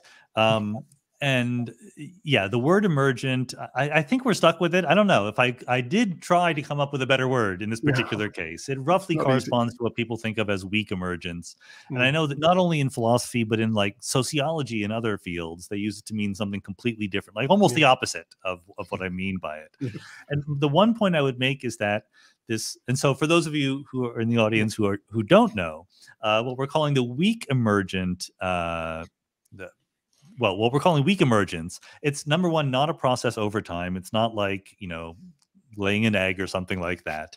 It is a relationship between different theories, a relationship between what we might think of as a fine-grained theory where you know all the details, and a coarse-grained theory where you know just some subset of the information, like the Earth going around the sun. That's a coarse-grained description of the Earth. You just know its position and its center of mass position and velocity. So weak emergence is just that, the existence of higher level patterns that allow you to make sensible statements about what is going on the basis of wildly incomplete information, right? Some higher level pattern. And the classic example is actually just fluid dynamics or thermodynamics emerging from atomic theory and atoms and molecules bumping into each other. Strong emergence is almost the opposite. It is claiming that when you have these collective behaviors, there is something that is truly new that cannot be understood if you only knew the fundamental underlying laws. So the way that Mark Badow famously conceptualized it is, in weak emergence, in principle, you could put the microscopic theory on a computer and simulate it, even if you didn't derive, as we discussed before, even if you couldn't derive the higher level laws, you would still find the behavior by putting the microscopic laws on a computer and just simulating what happens to them. Whereas in strong emergence, you wouldn't. If you think that there are microscopic laws, you would put them on the computer, but when you got collective behavior, you would get the wrong answer in some fundamental way. So something really, really new is coming in. And physicists, roughly, when they say the word emergence, they always mean weak emergence. And some other fields, when they use the word emergence, they always mean strong emergence, which does make it difficult sometimes. Yeah. So weak emergence is really just something, maybe would it be helpful to think of it as a sort of pattern emerging in sort of stuff that originally seems sort of undifferentiated as it becomes more complex? So you see a sort of pattern emerging, and you talk about the patterns of the planets revolving, which can be described in terms of their center of mass. It's not something, there's not something extra coming into existence. it's more that you're well, now it's the pattern coming into existence, but that's not something other than a certain arrangement of the things that were already there. No, that's right. So yeah, that's exactly right. There's nothing extra, but there's the existence of this pattern that you may or may not know. Like I like to say that Laplace's demon purportedly would know the position and velocity of every particle in the universe, right? Like Laplace's demon wouldn't know about center of mass, wouldn't know about temperature, wouldn't necessarily know about all these higher level things because it knows all the details at the microscopic level. Yeah. But there exist these higher level patterns that are very useful to us, and their existence is non-trivial, which is why I want to say that it's weak emergence is sort of much less metaphysically profound than strong emergence, but it's by no means trivial or easy. Like that's what I mean by understanding when it happens. When is there weak emergence? What are the categories that form that play important roles in the higher level theories? Like when I talk about fluids, when I talk about the air in this room, the ontology of that, the fundamental language that we use to describe the air in this room, temperature, pressure, velocity, things like that, humidity. None of these words exist at the level of the microscopic theory, okay? It's a completely different ontology, but we can actually derive one from the other. And so that's doing that in general is a hugely important open problem. I think Daniel Dennett's one way he talks about this is in terms of stances. You can take it's a way of looking at a system, picking out certain patterns, certain features of the system that are salient and that you can do things with. And it does seem when you adopt a certain stance that it's almost as if there's new things there because you're suddenly latching on to features that are really salient and that afford you certain kinds of predictive ability. And it's almost as if they are coming into existence, and they are for you, as it were. You're latching onto them, and you adopted, as you say, a different vocabulary, a different ontology. So it's easy to see why people think that there is some sort of fundamental change in reality there to correspond to that. But it just brings us back to what we were saying earlier. You think that, at least for the domain in which we live, the core theory. The credence we place in the core theory means that we can pretty much rule out any kind of strong emergence in the. That's right, and here I need to be like super duper careful because again we use these words and we kind of throw them around and it's a little bit tricky. So strong emergence would be the idea. The way I think about it, if I'm trying to be my, if I try to steel man strong emergence, I do think that there's a sense in which it can be a useful concept. Strong emergence would happen when you have a microscopic theory that has some constituents, right? That it has some entities that play fundamental roles in that theory. And there's a set of rules that works for describing what happens to those constituents in circumstances where there's just a few of them, right? Where there's just a small number of pieces doing their thing. So an atom bumping into another atom, okay? But the strong emergence would be the case where in the case where you get many constituents interacting with each other, then they behave differently. Then it's literally true that the rules that you thought were sufficient to describe few body reactions fail in some way, okay?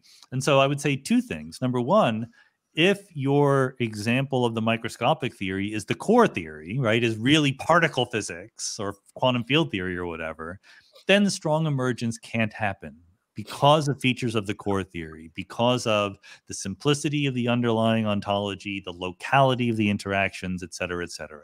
There's not going to be any strong emergence. The microscopic laws are either sufficient to describe what happens even when you get many pieces interacting, or they're wrong. Those are the two options, and they're both options. We can explore them.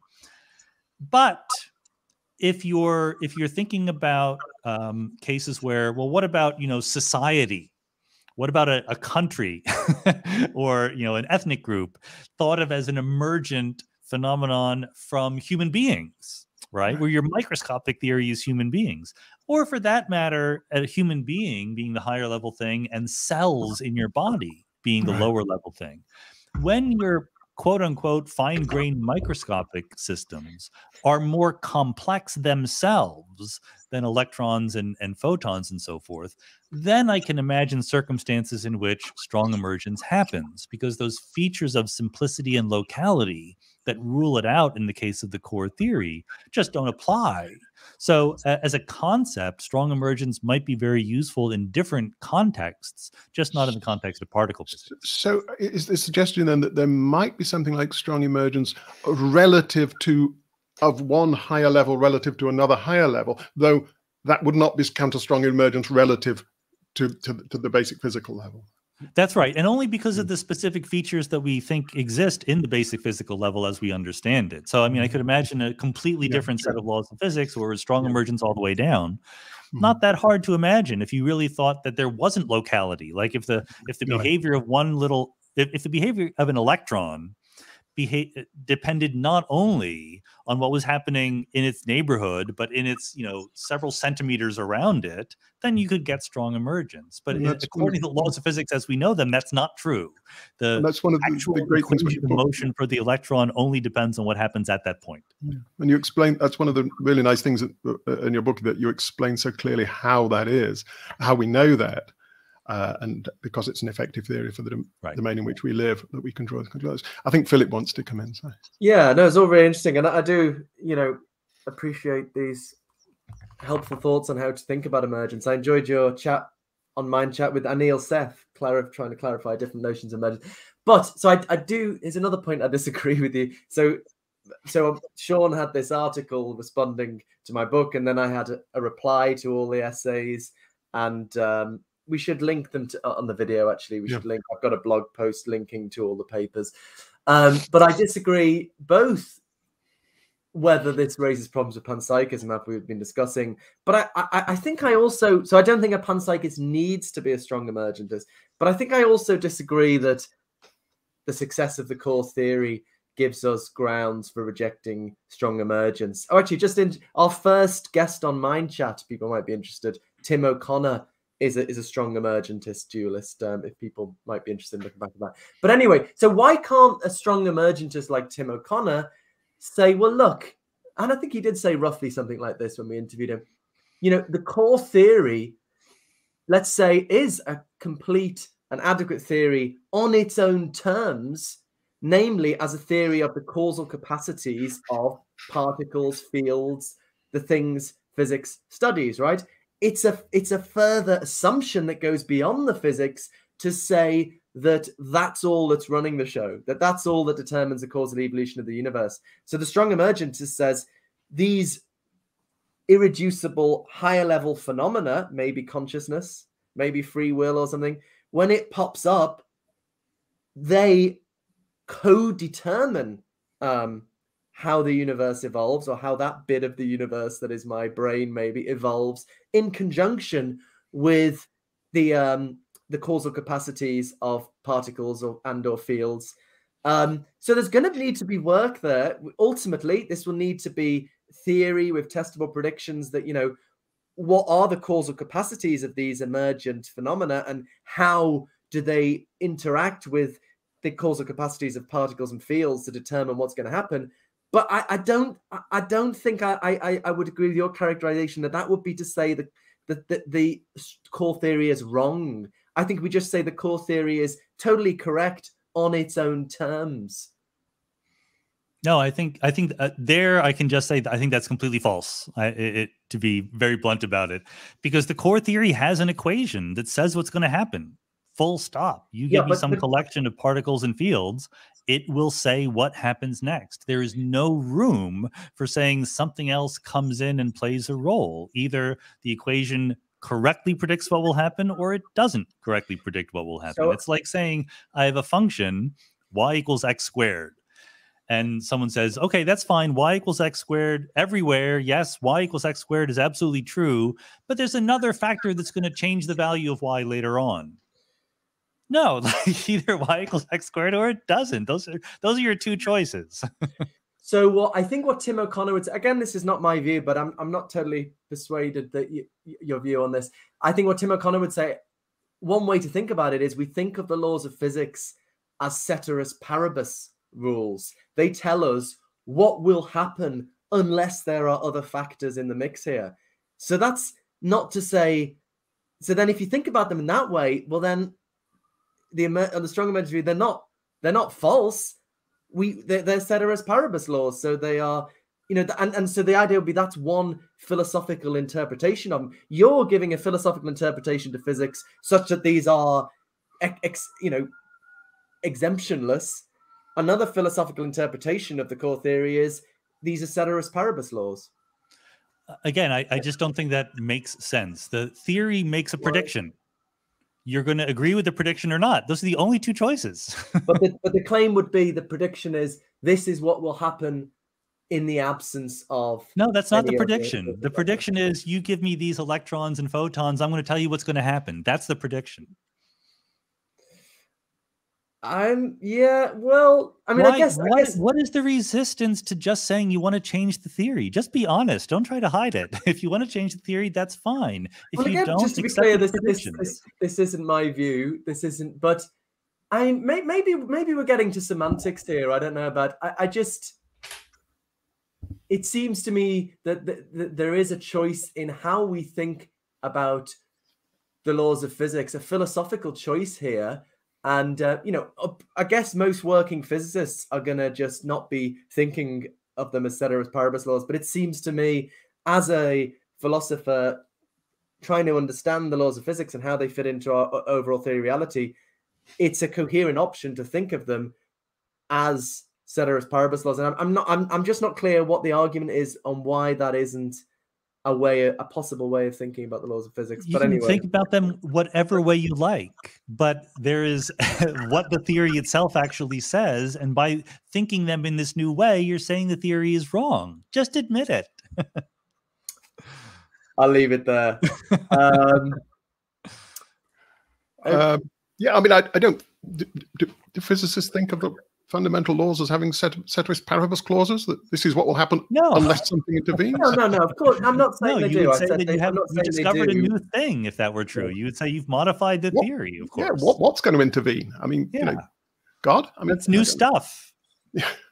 That's what we're looking for. That's what we do as physicists. We always are looking for ways in which our theory is wrong in some way, but we don't discover a new particle and say, well, the particle isn't there except in these exceptions. We just say, oh, no, it's a new particle. Good. Great. You win the Nobel Prize.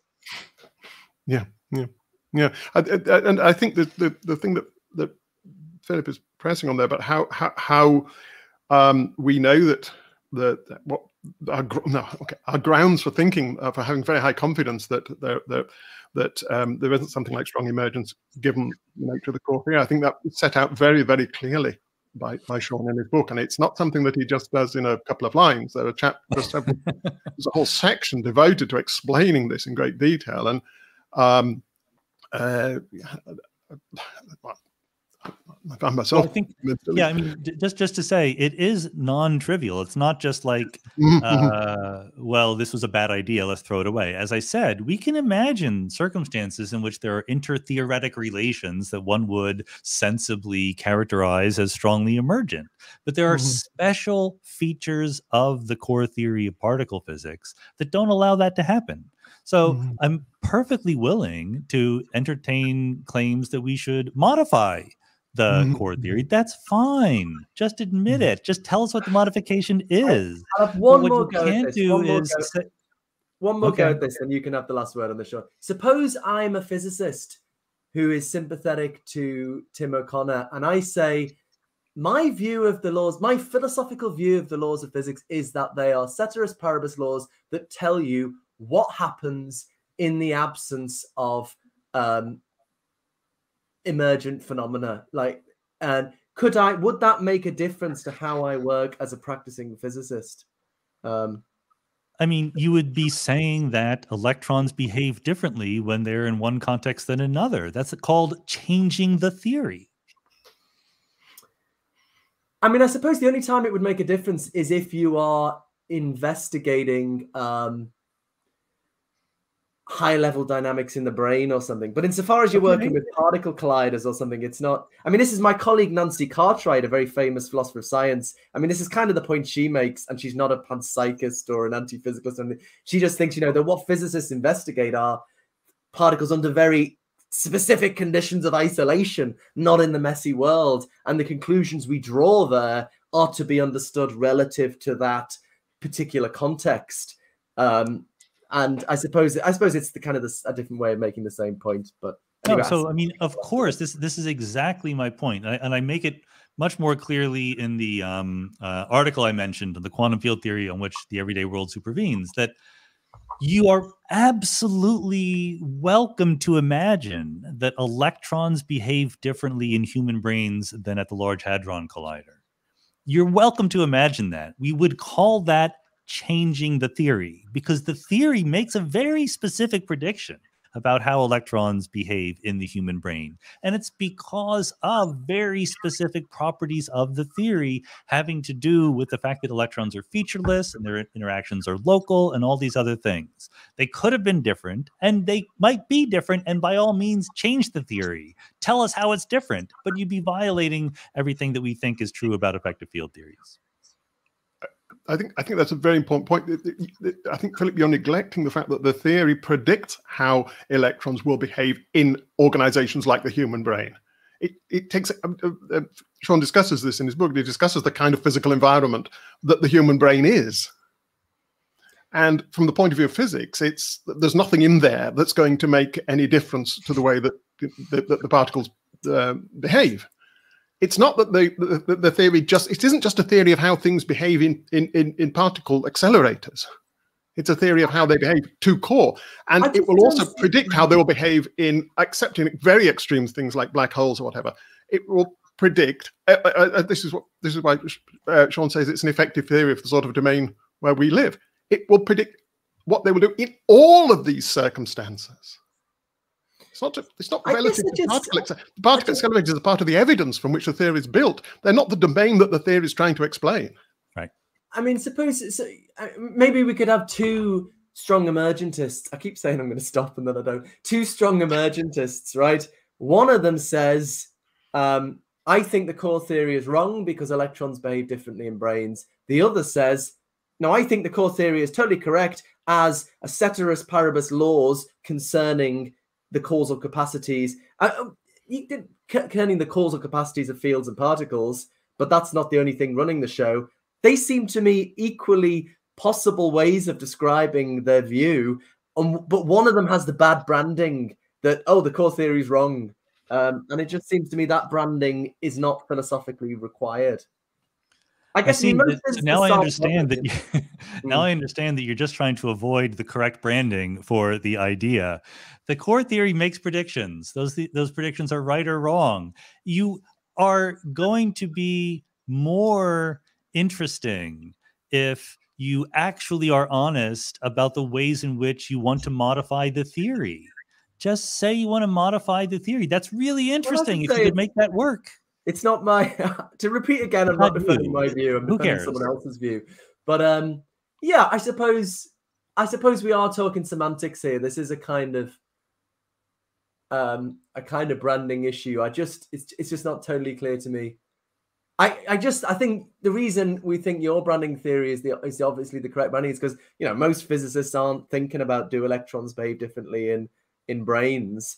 But I think what we should... They are thinking about that, though. That's exactly what they are thinking about. They're thinking about how electrons behave in all conditions within... They might assume... They might assume that they do, but it's not part of what they're actually... Look, I mean, what we should be doing is... the question is, what would settle this is observing brains, right? And, do things... Are the causal dynamics of the brain reducible to underlying chemistry? And I think we just don't know enough about the workings of the brain to decide that one way or the other. So that's the real question. So just, I suppose, putting the branding issue on one side, just kind of saying, oh, look at the core theory. I just think that doesn't settle anything. The question is, I think it's an open empirical question. We'll find out more about the brain and it will settle it. Ultimately, it's an empirical question, but I just don't think... This is just bizarre to me that someone would say, I'm in favor of a theory in which electrons behave differently in brains than in particle accelerators, and not want to cast that as a new, different theory, because it obviously is.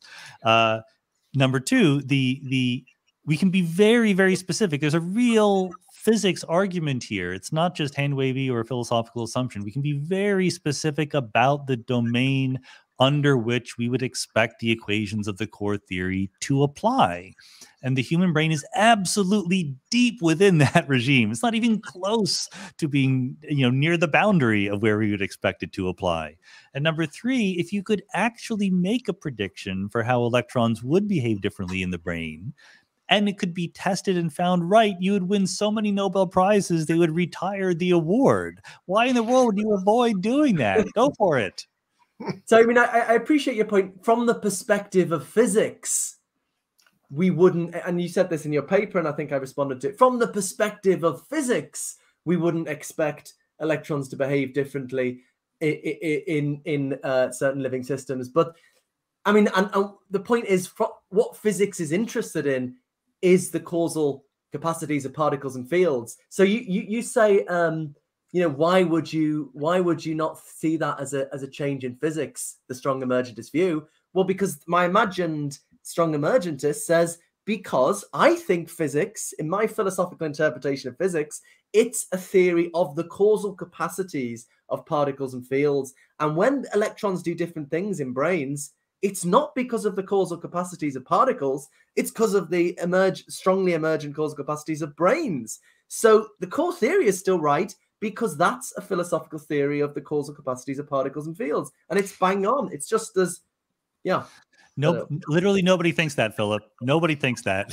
Physicists want to know how electrons behave. If electrons behave differently in the brain, they want to know that, and they will call that physics. Well, yeah. I mean, I suggest there's, I think there's sort of a zeitgeist of... But there is zero reason to think it. Okay, that's another question. Reason to think they behave the same way, and we know what equations they obey. That's another question, right? So, the only reason to think this is because of intuitions that you've got from introspection. You've sat and sort of thought about your own mind and thought, there's stuff going on here. I'm making decisions that are, well, not you, but they're called the strong emergentist, Philip. I'm doing stuff here that isn't, I've got free will. I've got this mysterious, whatever. I've got this mysterious consciousness that isn't, just a matter of, ultimately, isn't super, physics and stuff. And I've got this, so I can come up with an alternative physics that on the basis of these intuitions. Now, okay, maybe you can, and maybe you want to try and go for it. But don't you see how weak that motivation is? Wouldn't it be much better to try and look at what's actually happening psychologically when you introspect and where these intuitions are coming from? But this is a totally different point.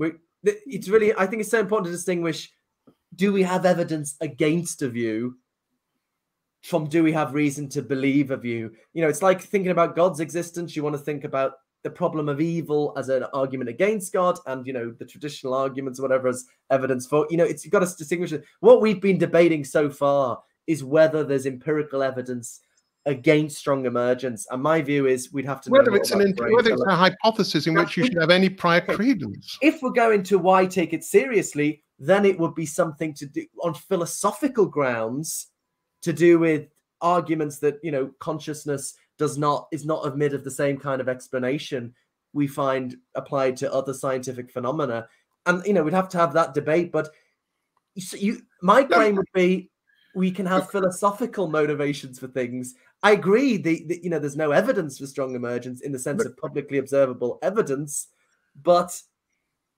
there might be philosophical. Philosophical is just a fancy word for intuitions here, and yeah, okay. You can't.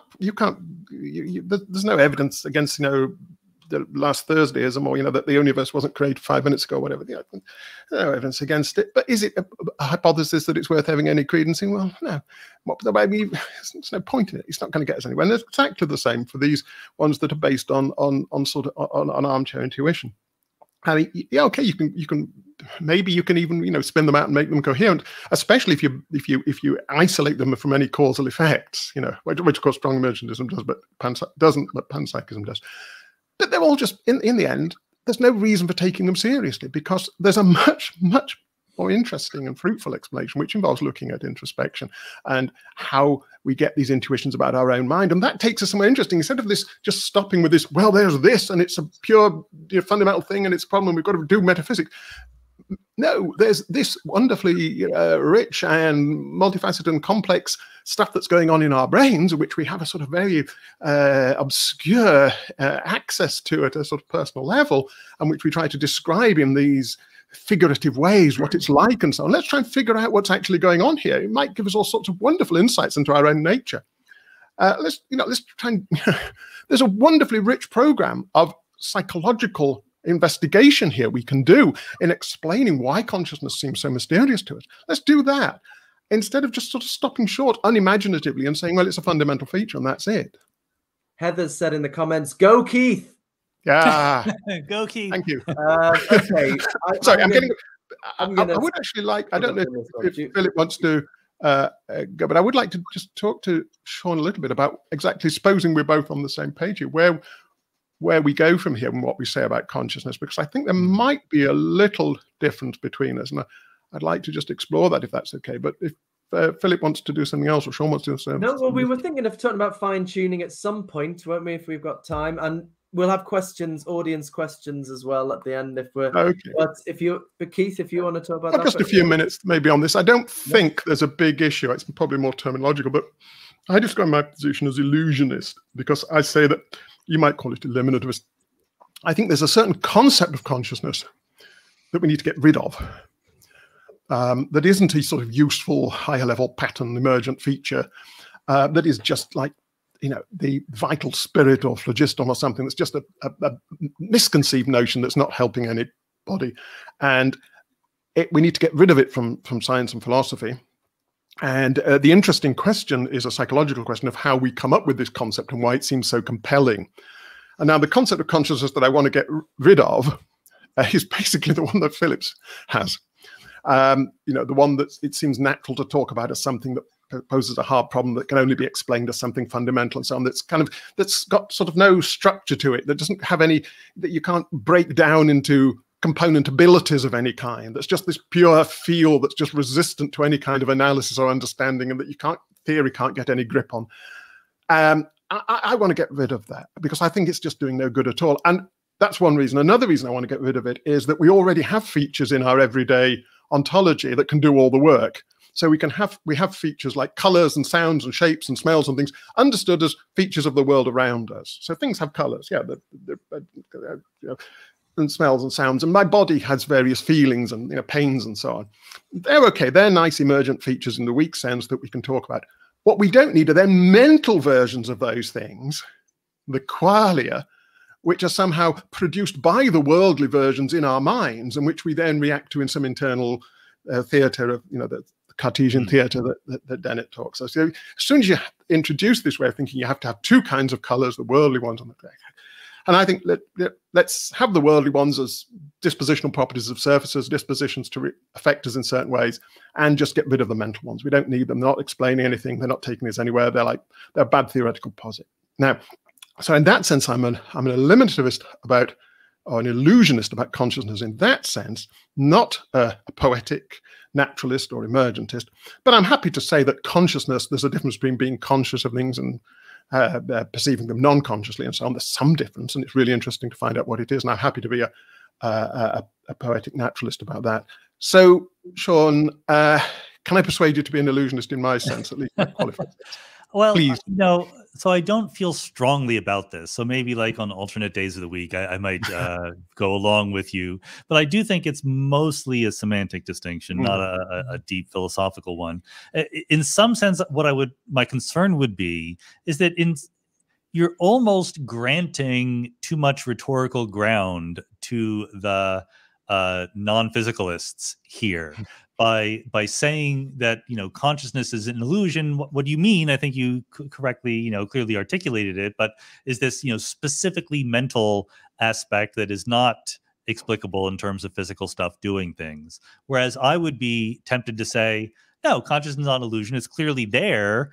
but it is completely understandable in terms of physical stuff doing things. So I do agree that there is something that should be eliminated, or something that there is an illusion that is an illusion. But I guess I don't think it's helpful to label that thing consciousness, because I think the consciousness is just a higher level emergent thing. I tend to say that what I think is illusory, qualia. These supposed mental versions of worldly properties. The colors are real, mental colors are not.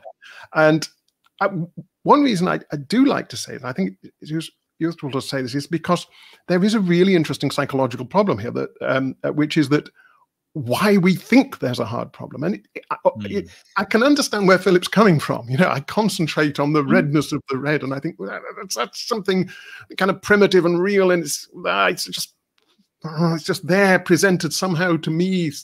And of course, it might not actually be there in the world. It might be an hallucination or a dream or something or whatever, but it's there, and there's this redness, and it's undeniable, and it's a brute fact. And that, I don't trust that intuition. I know a zombie might be able to do all the sensitivity to the worldly colors and the reactions and so on without having that immediate presence of the redness to it. I can see that intuition. I can feel it. And that to me is a very interesting psychological fact. Really interesting psychological fact about the nature of introspection, about the nature of the access we have to whatever's happening inside our brains. Really interesting. And the way that our brains are tracking and reacting to the world and latching on to salient features of the world, and the way these features are pushing at us and affecting us. And I think that our talk about what it's like is very much about our interaction with the world, about how the world is impacting on us. And I think that's really interesting.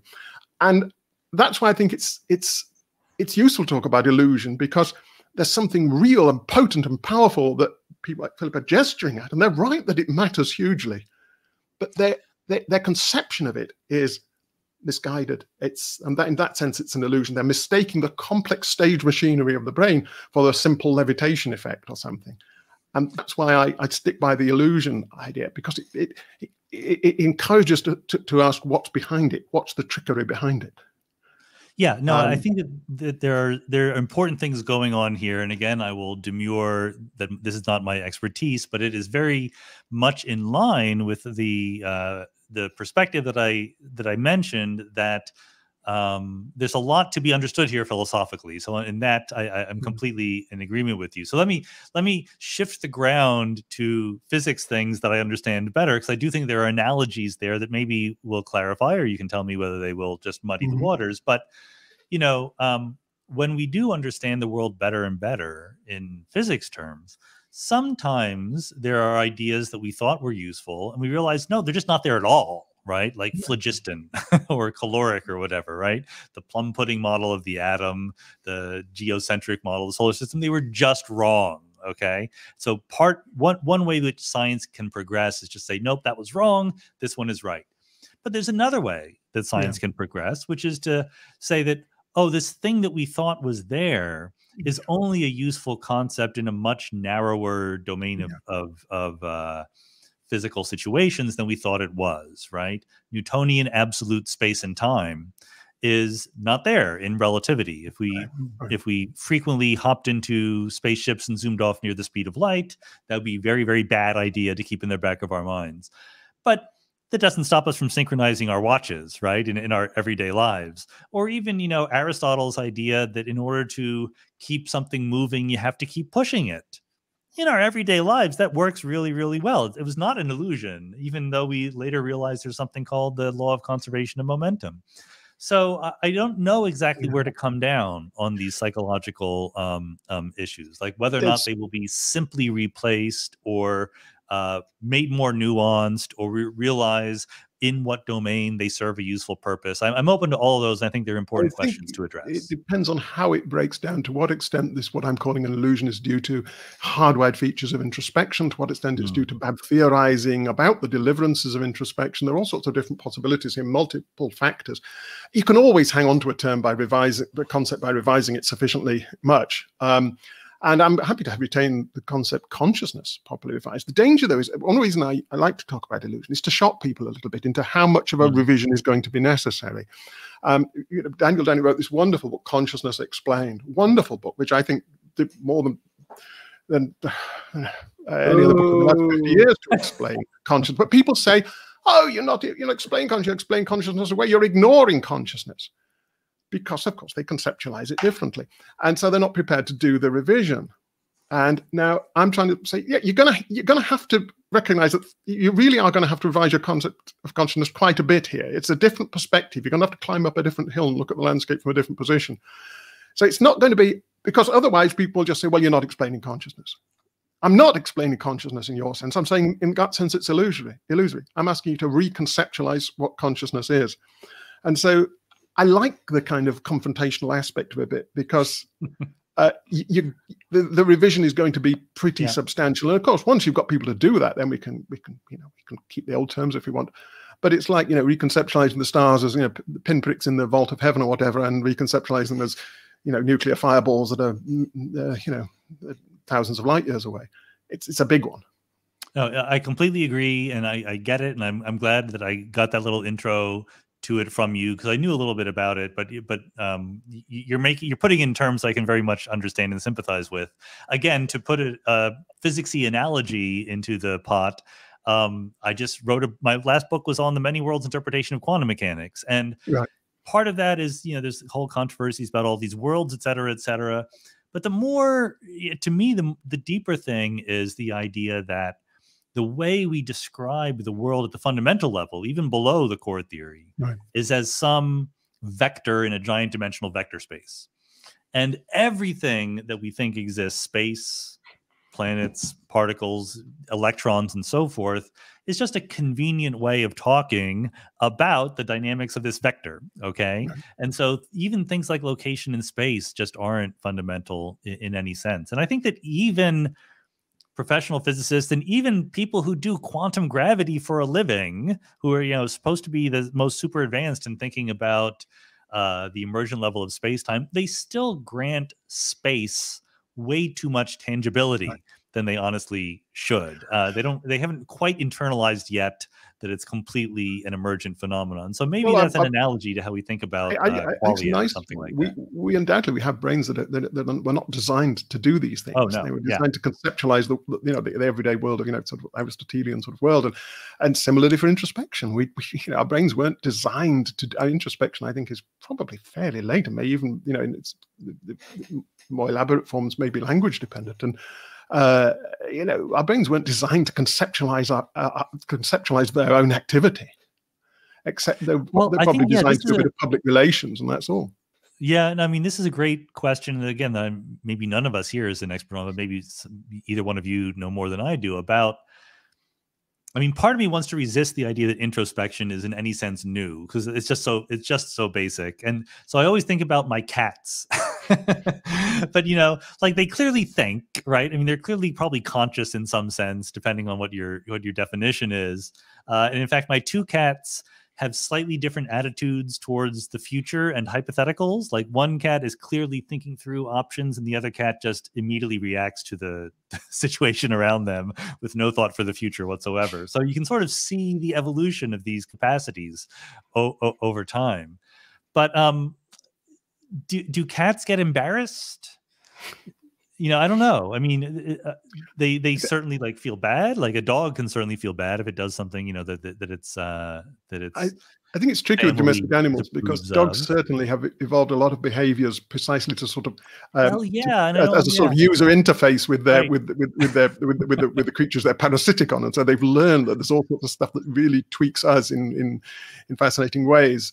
Like looking guilty. It doesn't mean well, and maybe this is something that, I mean, Keith, you mentioned this before, and I think, even though I think I'm in favor of letting 1,000 flowers bloom in all sorts of difficult questions and things like that, but one of the things that I, sort of disappoints me about the attitude of many philosophers is not disappoint is not the right word either, but I think there's a missed opportunity here, because if you just did say, all right, let's be purely physicalist, and let's imagine that we're trying to explain the world as this rich, interconnected web of emergent descriptions and intertheoretic relations and things like that, there's so many things to be done, so many important questions to be addressed, and it's just like so rich, and so there's a lot of low-hanging fruit. Like, you know, in particle physics and cosmology, the easy questions have been so answered already. It's very frustrating. And in here, like, you can easily ask a question that you don't know the answer to. And so I'm actually very excited about the future of this field as a whole. This field being understanding the fundamental nature of reality and how it connects to our manifest image and our psychology and things like that. Well, I think it's in no sense like missing out on some exciting intellectual project. It's exactly the opposite. Absolutely, I agree. I mean, I can some agreement here as well. I mean, I think there are deep challenges. Actually, the philosopher John Hawthorne has said, in a way, there's a kind of hard problem just getting from the increasingly esoteric physics to tables and chairs and so on. And totally agree. And I appreciate, as I say, I enjoyed your discussion with Anil, Seth. You know, I appreciate, you know, your work in how to think about even making sense of weak emergence. As you say, the fundamental level, it's just a vector in vector space. Where are the tables? How do you get? So, you know, I mean, we can both agree that there are whether that's adequate to deal with consciousness is another issue, but there can still be a common project there. I think I certainly think, you know, Dennett's notion of real patterns is useful for some stuff. So just out of interest, Philip, what sort of credence would you give? I mean, presumably you don't give zero credence to any empirical hypothesis. You're a rational person. So what sort of credence do you give to the sort of picture that Sean and I have of consciousness? You must give it some. Yeah. Actually, I don't know, less than 10%, I suppose. But yeah, I do. I was thinking the other day, I was watching something boring on Netflix, I think, and I like thinking about illusionism, and I suppose you can brainwash people to believe all sorts of incredible things. This is what my mindset when I take illusionism most seriously. You can brainwash people into thinking incredible things. And, you know, if you think about in 1984, where they're brainwashing them to think 2 + 2 is 5 or whatever. So maybe this isn't a tendentious example at all. Yeah, go on. Evolution's brainwashed us. Maybe illusionism is true, and evolution's kind of brainwashed us into thinking there is this phenomenon, consconsciousness. Oh, right. Yes, I mean, I kind of take seriously that. That's Nick Humphrey's view. Yeah. Starting points, you know, for you guys, I think the data is just the data of public observation experiments. I think there's more data. All my intuitions are data too. Everything I want to say about my experience is data. I just don't take it as, you know, infallible data.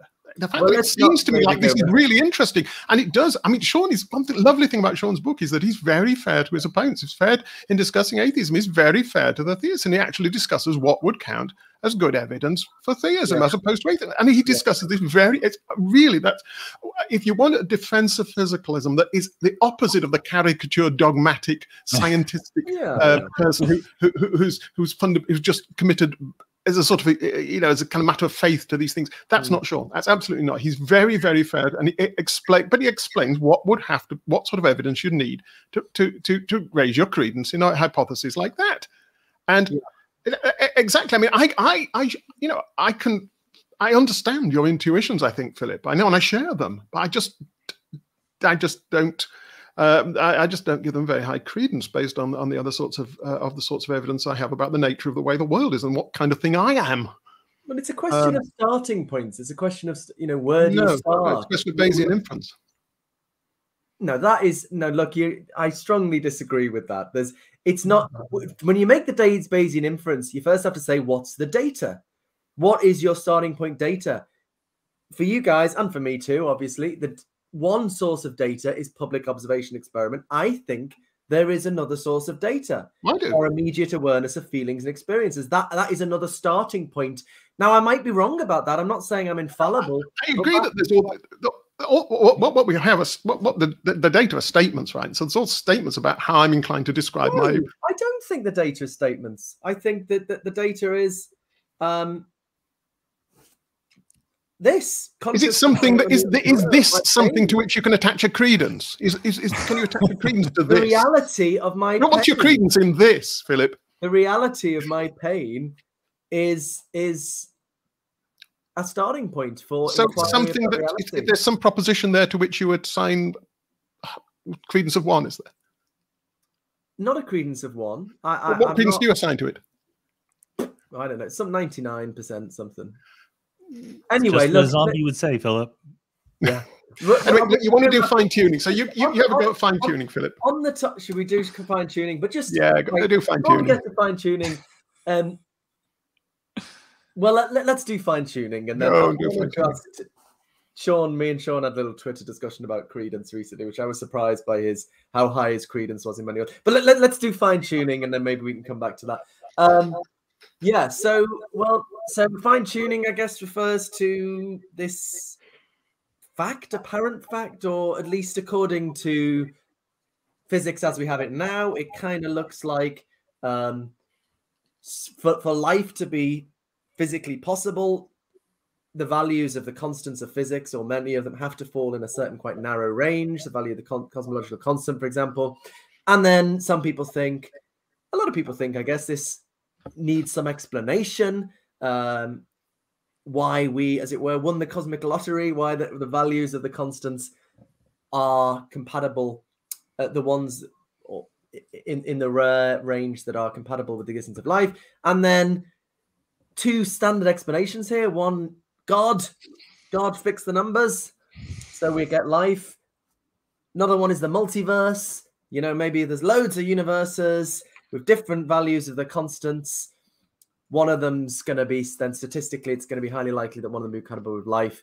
And as usual, I don't fit into the dichotomy nicely, and I don't like either of these explanations. But just focusing on the multiverse. So I've been interested in this argument that goes back over 20 years, actually, and I find it really annoying that it's just been in philosophy journals and never got out to a broader audience. So I'm interested in, partly interested in getting this discussion, even though there's huge interest in the fine tuning. Nobody knows about this. Anyway, so the argument is that the people arguing from the fine tuning to the multiverse commit what's called the inverse gambler's fallacy, right? So the regular gambler's fallacy is when you've had a really bad night at the casino. You keep getting bad rolls and you think, well, I'm going to have one more go. I'm bound to roll a 666 this time, because it'd be really unlikely that I wouldn't roll a 666 all night. So I'm bound to roll a 666 this time.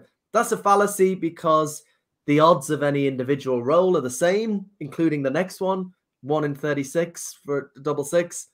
Doesn't matter how long you've been playing. It doesn't make it any more likely you'll get a 666 on the next roll. So that's the gambler's fallacy. The inverse gambler's fallacy, you walk into a casino, you see someone rolling a 666, and you think, oh, they must have been playing all night, because it's really unlikely, if they'd just had one roll, that it would be a 666. Again, it's kind of the same fallacy, because you've only observed one roll. The odds of that one roll are 1 in 36, the same as any other individual roll. No matter how long this guy's been playing, it doesn't make it any more likely. It's irrelevant to the only roll you've observed. Okay, that's the inverse gambler's fallacy. So people want to say that is the mistake. People arguing for the multiverse on the basis of fine tuning. There might be other philosophical reasons for taking seriously the multiverse, but those arguing on the basis of fine tuning are making the same mistake. We observe the improbable fine tuning in our universe. We think, wow, there must be loads of other universes with really crap numbers in their physics. But the thought is, it's the same mistake. We've only observed one universe. No matter how many other universes there are, it doesn't make it any more likely that our universe will be fine-tuned. And that is what our evidence is. So it's the same kind of fallacy. I was curious to know your thoughts on this. Well, I do think it's a confused situation right now, honestly. I think that my own views are not completely settled, but still I think that a lot of physicists and a lot of philosophers say things I disagree with about fine-tuning and the anthropic principle and the whole story. And but again, since my own views are only halfway baked right now, I can't be too dogmatic about it. I do think the particular argument that you just laid out is a mistake in a very there is a mistake in it in a very particular way. The analogy, anyway, is not good. The analogy that you walk into a casino and you see someone roll the double sixes versus well, and then you try to conclude they must have been rolling all night, because the point is that we conditionalize on the fact that we saw double sixes, right? We exist, like that's already known, like that there was no option that we could have seen anything else. We're not going to find ourselves in a universe that does not allow for us to exist. Okay. So the question that we're addressing is we're just being good Bayesians, and we have two propositions in front of us. One is, there's a single universe with some values of constants. And again, this is more like the standard picture. I think we can do better than this, but the standard picture would be there's either a single universe with certain values of the constants, or there's a multiverse, and in different parts of that multiverse, you're going to get different values of the constants, and some will be hospitable to life and some will not. And the question is, what are the chances that in those two theories, somewhere it's hospitable to life?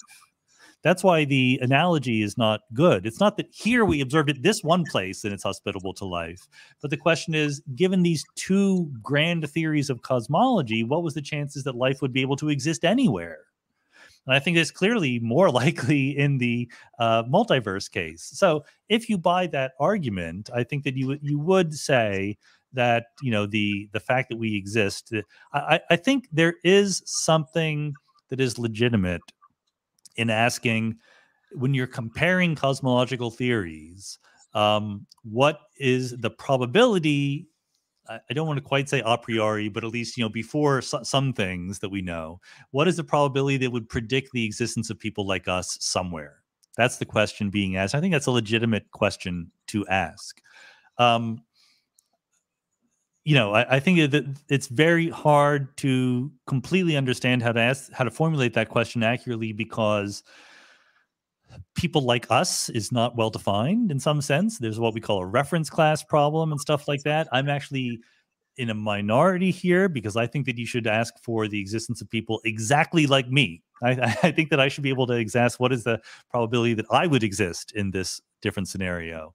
And that's different than most other people think. But the big unanswered question that I don't know is, what do you mean by a single universe with, I don't know, randomly chosen constants or something like that? Like, what ensemble are you choosing these constants from? How in the world do you answer the question, if there were only one universe, what is the chances that someone like me would exist? I have no way of knowing. I have this feeling that it's less likely than in a multiverse, but I can't really rigorously back that up. So what I'm saying is, I do have an issue with the conventional fine-tuning problem, but it's not that inverse Gambler's fallacy issue that you brought up. Yeah, that's really interesting. There's lots there. I mean, the point you were saying towards the end there, the question how we get the probabilities, there are really interesting challenges there, and I've got some thoughts about that. But just staying on this issue, so I agree with you. The question is, how ought we to construe our evidence? Is it our universe is fine-tuned, or our universe is fine-tuned? And you might think, well, can't we take both? Because this universe is fine-tuned entails our universe is fine-tuned. But there are clearly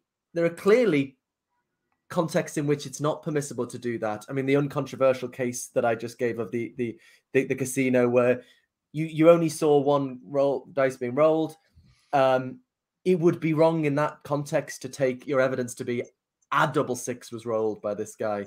Okay, but you correctly said, well, look, there are disanalogies, and lots of people want to bring in the selection effect here. We couldn't have observed an unfine-tuned universe. That sounded a little bit close to what you're saying.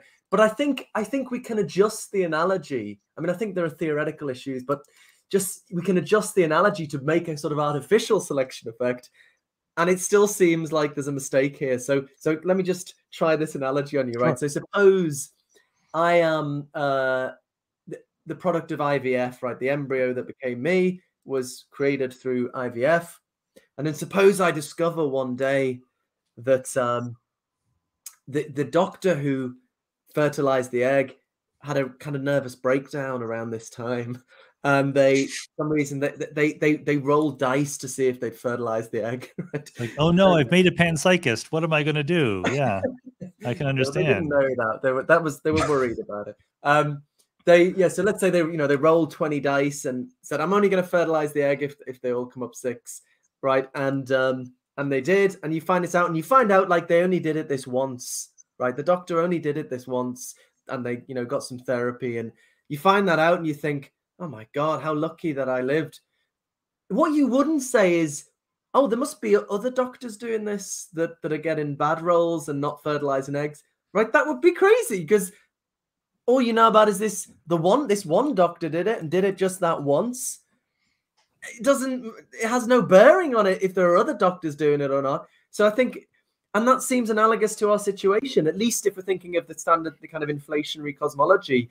All we know is our universe is fine-tuned, and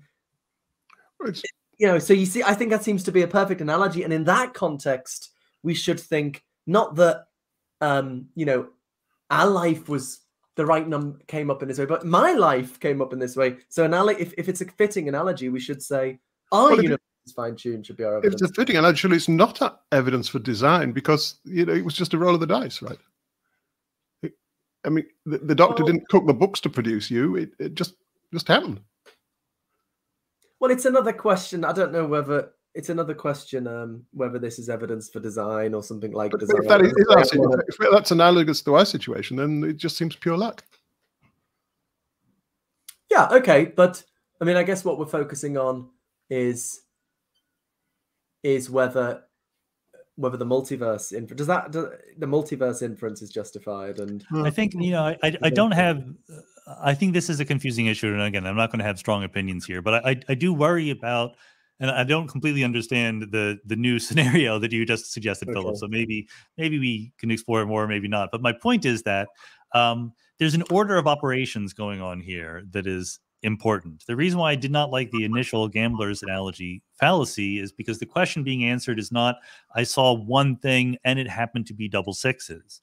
The question that I am trying to address is, what is the chances that double sixes would arise somewhere, right? And so I'm not quite sure if that's if that question maps onto your analogy either. If I had a theory where many doctors did this and, eventually it worked sometimes, versus a theory where only one doctor did it, and I knew after the fact that I arose as the product of a doctor doing this thing, yeah, I think the theory where many doctors did this thing is probably more likely, because there's more people like me arising in that case. Yeah, so I mean, I sort of feel like you're adopting what is perhaps fairly, you'd know better than me, a standard approach of theoretical physics, and I guess I'm challenging whether that standard approach is warranted, and whether the selection effect makes any difference. I mean, I think so. It seems to me like when selection effects make a difference, it's because your initial take on the evidence, they show that your initial take on the evidence was wrong, right? So, example from Nick Bostrom when Roosevelt won the election in the 30s versus Alf Langdon, I think the opponent was, and the Reader's Digest did a big poll before the election, and it looked, the poll said it was overwhelming that Langdon was going to win, right? But why was that wrong? Because they did the poll via telephone, and only wealthy people have telephones. So initially you think, oh, there's good evidence that Langdon's going to win, and then once you take into account the selection effect, you find out, oh, it's only evidence that the wealthy people support Langdon. But in the case of fine tuning, you look at the you think, oh God, let's say, there's all sorts of complexities here with the probabilities and so on. But let's say it looks like, life's really improbable. Then you bring in the selection effect. You think, well, we wouldn't have observed it. It doesn't make any difference. It doesn't make any difference to the probability. So I'm worried whether. Wait, sorry, expand that. I didn't understand that last. What doesn't make any difference to what? To the Bayesian calculation, like in the Roosevelt case, our initial take on the evidence was the evidence is, think in Bayesian terms, really unlikely if if Langdon's going to lose, really likely if Langdon's going to win. But then we take into account the selection effect and we say, actually, it's not. It's rather evidence that's really unlikely if the wealthy people aren't going to vote for him. But what changes when you, in terms of the probabilities of, look, that life is really unlikely in a universe like ours, say we can make sense of that, then you take into account the selection effect. Still, life is really unlikely in a universe like ours. I mean, it doesn't change the probabilities that are relevant to the Bayesian calculation. So it just shouldn't make any difference. So I think physicists taking into account this anthropic stuff, I worry it's just actually a theoretical mistake. Yeah, I mean, I get that. I mean, I think so. The way I would say it maybe is so. I'm going to say it in a much simpler way, and maybe because I've oversimplified it too much, and you can tell me. It's the problem of old evidence, right? Like if we weren't here, we wouldn't be here discussing it. Therefore, the fact that we're here discussing it is literally zero evidence. Because if we conditionalize on us here discussing it, then we are only in universes that are like that are.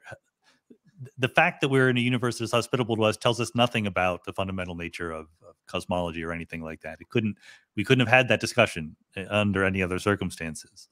But I do think, and maybe that's right. I'm actually not sure about whether that's right or not. But I do think that that's just an extreme version of a more reasonable thing, which is that what we want to do in cosmology is, again, to have some much better set of priors for what kinds of universes there are, so we can discuss the probability of different things would happen, and then talk about features of the universe in addition to me being here. Like I can conditionalize on me being here, the chances that you are here, or something like that. Things that are not necessarily preconditions for even talking or thinking about this thing at all. And there, I think that it would be much easier to live in a universe where only one person existed, right? Than many, many people. So I think that there's a more productive version of anthropic reasoning that is much more careful about what the set of possibilities is and what the priors are, and goes through it carefully. I'm sympathetic, in other words, to the overall worry that we're too slapdash in our applications of anthropic reasoning. That I'm completely on board with. Okay, I'll give this. Could I just make a point there about what you're calling the selection effect? I'm not sure that's the right term, but isn't the point that what we're calling the selection effect here undermines our sense that there's anything special about this universe? I mean, the comparison is like with someone who wins a lottery and they think, look, there must be something really lucky about my ticket because it made me win. And so this is a really special ticket. Intrinsically, there's something special about this ticket. How on earth, did I happen to get this wonderful ticket? Well, there's nothing special about it. It's only special from your point of view because it made you a winner. It's not special from anybody else's point of view. In fact, it's the opposite. Okay. Well, okay, but wait, hold on. But this is actually very good. So you're giving me a better thing to say than I said before. So sorry to interrupt you, but I'll put it. Go say it. So let's say that I found a lottery ticket. I bought a lottery ticket and it won. Okay.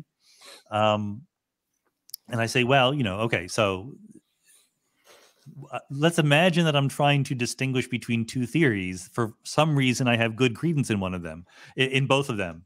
One of them is the lottery was completely fair. Everyone chose different numbers. The chances of me winning were small, but I happened to be the winner. So that was a selection effect. But then someone says, no, actually there was a mistake. And this time all the lottery numbers that were handed out were the same. And that's also the one that was picked. Does the fact that you're a lottery winner increase your credence in that theory? I think maybe. Well, can you say that again? What's this? What's the hypothesis? I'm distinguishing between a case where you really were the only winner, very unlikely, of a lottery. Of course, someone's going to win the lottery if you play it enough times, and if you post-select on that, it will seem surprising to you. But if then you're given another alternative where actually everyone won the lottery that time, then you're less surprised by the fact that you won, and maybe that's a reason to believe that theory.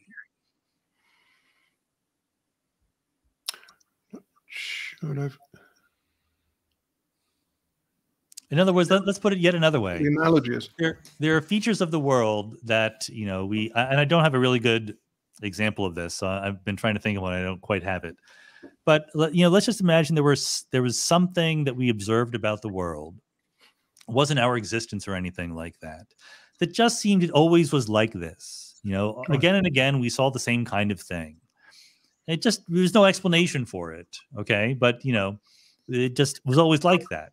And then someone comes up with a new theory who says, oh, actually, here's why it's always going to be like that under this theory. We already had the evidence. Like, we didn't gather any new evidence. We just got a new theory. And, would you give substantial credence to that theory? Because it does explain why this weird thing exists. And I think if it's not specifically about our existence, you would probably say yes. Like, it's playing an explanatory role for this weird feature of the world. The problem is, admittedly, our existence is a special case, but I don't think that the overall logic is completely crazy. Yeah. The problem is, I mean, at least the multiverse of inflationary cosmology doesn't make our universe more like the fine-tuning of our universe more likely. So again, it comes back to how should we construe our evidence? So, I mean, to be clear, I certainly think if we had independent evidence, maybe from explaining inflation or something, for a multiverse of the right kind, that would remove any puzzlement about the fine-tuning, right? Because then then there's going to be a universe, we happen to be in it. It's more like the lottery case. But the question is, in the absence of that, when we've just got our universe and it's fine-tuned, I'm inclined to think it's not permissible to postulate other universes, because what we want explained is the evidence, the one universe we've observed. You may be right about that, Philip, but you're starting with the assumption, you keep talking about being fine-tuned for life, as if that itself is something unlikely that needs to be explained. Well, suppose, why is it something unlikely that just needs, why isn't this just a random universe that just, like a random lottery ticket, that we just happen to be the winner? It looks special to us because it brought us into existence, but to make it special from some sort of transcendental point of view, it's just like the ticket. Now, if it happened that there were certain features of this universe that were intrinsically special, not just special because it made us. Suppose that I'd bought. Suppose that the person who won the lottery. Well, this is an example I gave in a blog post I wrote about this, was the sister of the chief executive of the lottery company, or perhaps say the most deserving person in the country won the lottery. You might suspect there was some fixing going on because there was something really special about the person about the ticket that won. It belonged to some very significant person from anyone's perspective. But the fact that it brought us into existence is no more significant than that it brought the lottery winner into existence. It's significant only from our perspective. There's nothing that needs explaining. It's not a special universe. It's only special because we're in it. Keith and I agree on this, and you might be interested in this. You may this perspective, whether or not you agree with it. And Keith has an interesting recent blog post on this. So, I mean, I think actually the fine-tuning is only interesting if, putting on one side problems about the probabilities and whether physics will change and so on. I think the fine-tuning is only interesting if you think life is of objective value, like that, people falling in love and writing poetry. This is of objective value, and the other universes are objectively of less value. I think because then, and we both agree on it, because then there is something objectively special about that combination. It's the one compatible with objective facts about value. If that is true, that's very interesting because, lots of naturalistic physicists and physicalists like Max Tegmark, like Richard Dawkins, take the fine-tuning seriously. If implicit in taking it seriously is a commitment to objective moral value, that's kind of interesting. We know Sean's view on that. But so I think, I do think that's a precondition. I happen to do believe in objective value. So then I do think it kind of needs some kind of explanation that the numbers are right for a universe of value, if that is indeed the case. But yeah, anyway, I don't know. Where have we exhausted this one? Or should we do a few questions, Philip? Should we do some audience questions? Have you got time for some questions? If Sean has time. Unless you wanted to say something else on that, no. No, I think it's let me just, maybe just the final word would be reiterating what I take to be the standard cosmologist view, and which I don't completely accept, but just to be clear on what, to not strawman it. I think the basic idea is that we imagine we're comparing two scenarios for the world. One is a multiverse and one is a single shot universe, if you want to call it that. And maybe your priors are 1% multiverse and 99% single shot universe. But then someone points out that in the space of all single shot universes, the chances that things will be hospitable to life are way less than 10 to the -2. They're 10 to the -100. And then you say, so, okay, within all of the single shot universes, most of them are not hospitable to life, whereas even if it's 1% prior for multiverse, it will be hospitable for life. Therefore, the fact that we live in a universe hospitable for life increases our credence in the multiverse. I don't know if that logic works, but it's not illogical. It's not, I don't think it's a fallacy. I think that the real question is, these roles, the extent to which we're allowed to update on the basis of old evidence, which I think is a tricky Bayesian problem. It's certainly tricky. Okay, Canadian Catholic saying, do my questions, but so if there are questions up the chat, if you could just write them again, write quick Q or question, so I can distinguish them. Then we'll ask questions that are coming up now. But anyway, we've already got one from Digital Gnosis, who's hosting our Christmas special next month. Does Sean think that we need to know the necessary and sufficient reasons for life, including exotic life, to assess the relevant probability spaces for LPUs? Oh, I guess that's life permissible universes. Oh yeah, we've argued a bit on Twitter about fine-tuning, Digital Gnosis and I. Yeah, what do you think about that? Well, I mean, we need to know more than we do now. I think that we know pitifully little about the conditions under which life is possible. I think that's a real problem with all of these discussions. I think that the Fermi problem and things like that, why haven't we discovered life elsewhere in our galaxy? The simplest explanation is that there isn't any technologically advanced life in our galaxy because it's just unlikely, either because life is unlikely, or multicellular life is unlikely, or intelligent life is unlikely, or technological life is unlikely. I don't know which one it is, or if any of them. So I just think that the thing I strongly think is that people very often make the following mistake. They say the number of intelligent civilizations in the universe is A times B, and A is the number of planets life could form on, and B is the probability. And A is so large that how can A times B be small? Well, that is a very elementary mathematical error. I can always find a number B such that A times B is very, very small, no matter how big you pick A. So I think that we should be humble about our ignorance in these questions. And it's certainly even worse when we get to questions not just of the existence of life in our universe, but the comparison of the probability of life between different kinds of universes. But isn't it the case, Sean, just to follow this up, that and you'll know better than me, but on some of these combinations, there's no chemical complexity at all. You've just got, say, hydrogen, the simplest element, or most extreme with the cosmological constant, you either get the universe collapsing back on itself or things shooting away so fast that two protons don't even clump together. So do we really have to decide necessary and sufficient conditions for life before we can just see, look, if there's just hydrogen, if there's no chemical complexity whatsoever, there's not going to be life, can't we? Isn't that reasonable? It seems reasonable, but I would still be humble about it. If someone handed me the fundamental equation of the core theory and says, could life exist under this? I would be stuck. I would have no idea. You would not even be able to predict the periodic table, much less, organic chemistry or anything like that. So it seems reasonable to me that if the cosmological constant were too big, or if only hydrogen existed, or if neutrons were lighter than protons, that life could not exist. But I don't know all the conditions, so I'm going to be open-minded about that a little bit. Fair enough. Potatwa Onion says, Mr. Sean Carroll, are you a dangerous man?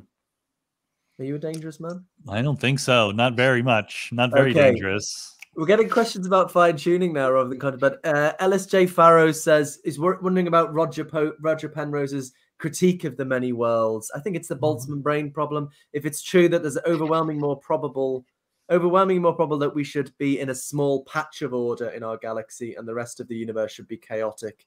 So yeah, so Roger Penrose's much discussed Boltzmann brain problem to the argument against the multiverse. So I'm confused because I know Roger Penrose and I know the Boltzmann brain argument, but I don't know that there's any connection between them. There is a Boltzmann brain argument that if the universe largely is randomly fluctuating and it lasts forever, then you would, with overwhelming probability, predict a very disorderly universe, even after you conditionalize on anything you want to conditionalize on. So let's conditionalize on, we're here, we're having this conversation, we're here on Earth, okay, etc. You would still predict with overwhelming probability that as soon as you look outside, there's nothing there, it just disappeared. We thought it was there because, it randomly fluctuated into our brains, etc. And that's no way to go through life. So I wrote a paper about this also, why Boltzmann brains are bad. The problem is not Boltzmann brains, because I'm not a Boltzmann brain, I'm a whole person. But the problem is Boltzmann universes and Boltzmann regions of universes, right? That's really the problem. It's a self-undermining, cognitively unstable situation. So, okay, so the result is that you should give very, very low credence to the fact that to the idea that we live in a randomly fluctuating eternal universe. But most theories of the multiverse are not randomly fluctuating and eternal. So I don't see why this is a critique of the multiverse at all.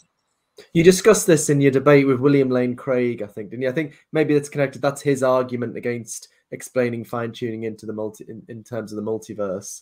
Yeah, no, I think the Boltzmann brain argument is a very good one, and it rules out, or it suggests we should give very, very low credence to a certain kind of cosmological scenario. But there's plenty of other kinds of cosmological scenarios that are multiverse-based or whatever. Yeah. So we use it as a kind of constraint to narrow down. Okay, Canadian Catholic's got his question. It's a nice name. Does the mind conceptualize universals? If so, how is this possible on physicalism? I mean, modulo some technical definitions that I'm unaware of, sure. 2 + 2 = 4. I can conceptualize that. That's a universal. I don't see any reason why that would be hard to do under physicalism. I guess there might be a sort of a Platonic view in the background. There might be, depending on how you think about mathematics, maybe if we're our mathematical knowledge or something. But then I suppose these worries would arise only if you're a Platonist. I guess you'd reject the Platonism.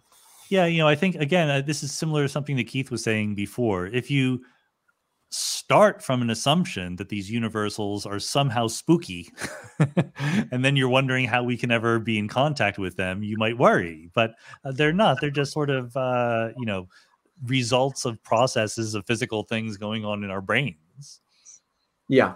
I think there's something behind all this.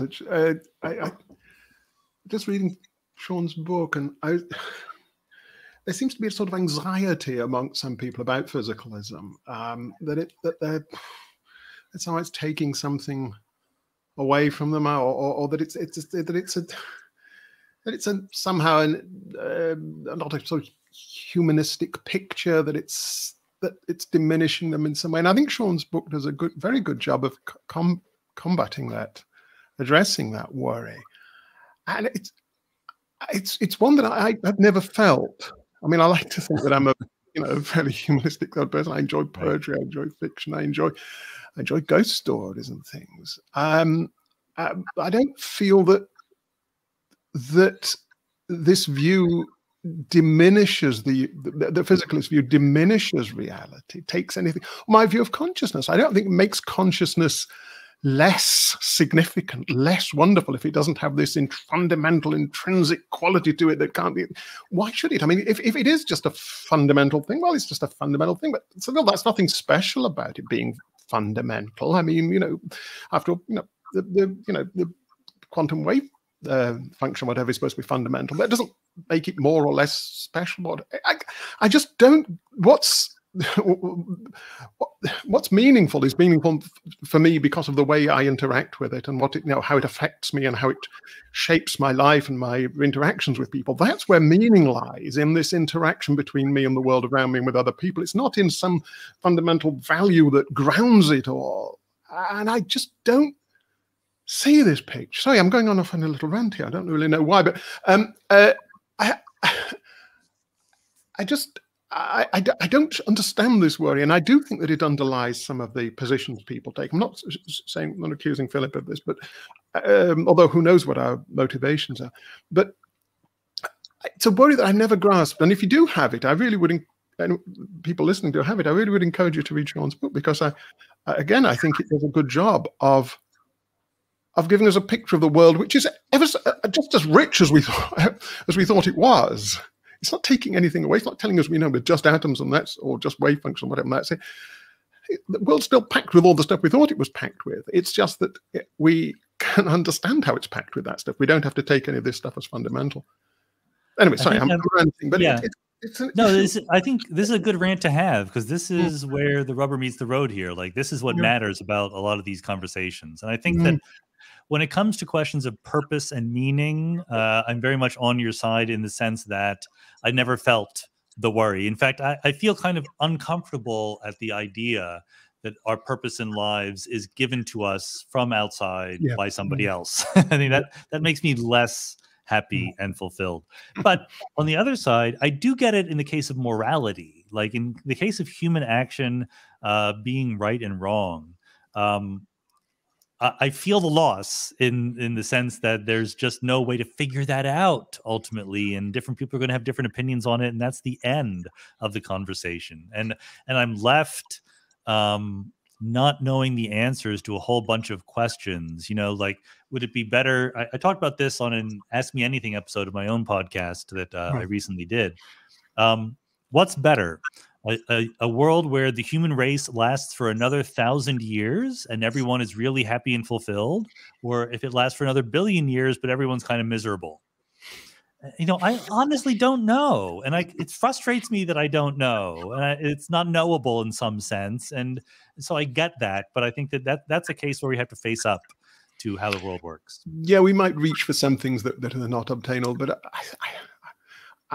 I mean, this is one thing I'd see in Daniel Dennett's work. I think that he takes things like free will and consciousness and intentionality, the aboutness of thoughts, and he shows that they can't be quite what you theoretically think they are. But then he shows that there is something there that's every bit as effective and valuable as what you thought was there. He talks about the kinds of free will worth having. They may not be the kind you thought you could have, but you can have a kind of sort of autonomy that's every bit as, in fact, more valuable, because it actually is effective in the world, and it makes a real difference. So I think we can. I don't see why this picture should be less rich. In fact, I think it might be more rich, because it may not answer all questions, I agree, but it will answer a lot of questions that couldn't be answered on the other picture. The rewards are far greater than the losses, if there are any losses. Thomas Nagel has talked about the desire for cosmic harmony, the desire to see your life, the meaning of your life, somehow connected to the meaning of reality as a whole. And obviously this is fulfilled in a religious picture of reality. And he's an atheist, but he says, I feel this, I can't help it. Now, of course, we should be going for the view not we'd like to be true, but the view that's most likely to be true. But still, I don't think that's an illegitimate thing to desire, and to be sad about if you think the universe doesn't turn out like that. Yeah, I mean, there are things that we might want to be. I mean, we've all lost people, I'm sure, in our lives, and we would wish that we could see them again. I'm sure anyone who's lost someone knows that. So it's certainly that this picture doesn't give us everything we want. But it sounded like you were saying, there's no loss to a naturalistic worldview. I think there is a loss in the sense that if at least you have this desire for cosmic harmony that Nagel talked about, we shouldn't pretend, humanism is just as good. Fair enough. I mean, we may lose some things. I think we gain others, and I certainly don't think we lose them in the way that some people think, that there's just sort of dust and ashes if you have a physical issue. That's I don't have any sympathy with that, but yeah. Yeah, no, I think that's the important thing. The idea that it's illegitimate somehow to care about things if you're just a physicalist. That's just weird. Yeah. But I do take the point that, we want some, would it be better if the world, if what happened to human beings in the world were always just? Like, would we like a world better where virtue was rewarded and evil was punished? Oh, maybe. I could see that might be a good thing. Like, no innocent babies were sick or dying, and no crooks became rich and famous and whatever. Like, I could see that, and that's a loss. We don't have that, and so I think that there's like Philip said, I don't want to put too much emphasis on the fact that this worldview is more rewarding, because that's just admitting that we have a bias toward it in some sense. I'm happy to emphasize its rewards, but I would certainly like to have an afterlife when I was very happy after I died. Like, that's a loss. That's a pretty obvious one to me. Yeah, and this is another point again that you make in your book, that we have to be aware of biases on both sides. There are absolutely. Sometimes this is put as like psychoanalyzing someone on my side, like this is why you really believe it because you want to, and people like David Chalmers and Luke Roloffs. I've got some maybe slightly exotic views about morality, but they're total atheist secularists who want to be materialists. They just don't think it works out. And I think, I think a lot of people, if this can account for consciousness, then its consciousness is just as good. But I think a lot of people have the intuition that, that a purely material world wouldn't contain consciousness, and I happen to think that intuition is sound. I don't think it would matter necessarily if there were those motivations, because if they motivated you to argue strongly for your position, that would be good. We want the strongest arguments possible, and if you really want something to be true and you're determined to really put in the effort to get the best arguments, that's good for everyone, because we don't want to defeat. We don't want to argue against a weak version of your position. We want to argue against the strongest version. So I don't think that motivations like that are a bad thing in philosophy. I mean, that's an unconscious level. Who knows how we're motivated? Should we get a couple more questions? Yeah, sure, absolutely. Sorry, I hijacked. Some people asking about my panpsychism. You'll have to come to the Ask Me Anything Christmas special to ask those questions. Hume's disciple here asks, well, this is a question that I think you've had a lot, but people want to ask someone defending your kind of view. Is the multiverse hypothesis testable? I guess you could use the many worlds, if you like, as what is meant there. Well, I think actually I don't want to use many worlds. Let me be more explicit. Many worlds is very different from the cosmological multiverse that we've been talking about here. The cosmological multiverse is the one where there are really regions just far away outside our cosmological horizon that we cannot get to, where conditions are very different. Local laws of physics are very different. I mean, that's the multiverse that is relevant to questions of fine-tuning and things like that. Many worlds is completely different. There's no physical location for these other worlds, and they exist all the time. They pop into existence because of every quantum measurement event. And in fact, I would, even though many worlds is sort of metaphysically much more radical, I would give it a lot higher credence than the cosmological multiverse, which is much more speculative. And many worlds is 100% testable because it's falsifiable. The whole underlying framework of the theory is quantum systems always obey the Schrödinger equation, full stop. And it's very easy to do experiments looking for deviations from the Schrödinger equation. And people are doing those experiments. And if they find some, many worlds will be falsified. And that'll be it. Like that's what you want out of a good testable theory. The cosmological multiverse is a much more philosophically interesting case for exactly this question, because I can't imagine falsifying it in any straightforward way.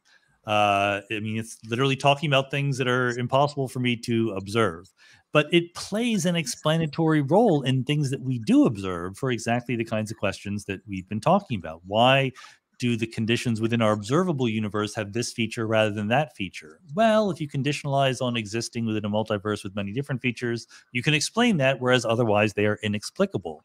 So rather than being slightly overly naively Popperian about it and saying, well, you can't falsify it, then it isn't science, I think you have to take a more nuanced Bayesian point of view. And I'm not making fun of Karl Popper himself here. I'm making fun of the physicists who quote Karl Popper and have never read him. Karl Popper actually kind of liked the many worlds interpretation of quantum mechanics. He liked it more than Copenhagen. He didn't like it as many as he has his own interpretation of quantum mechanics that did not become very popular.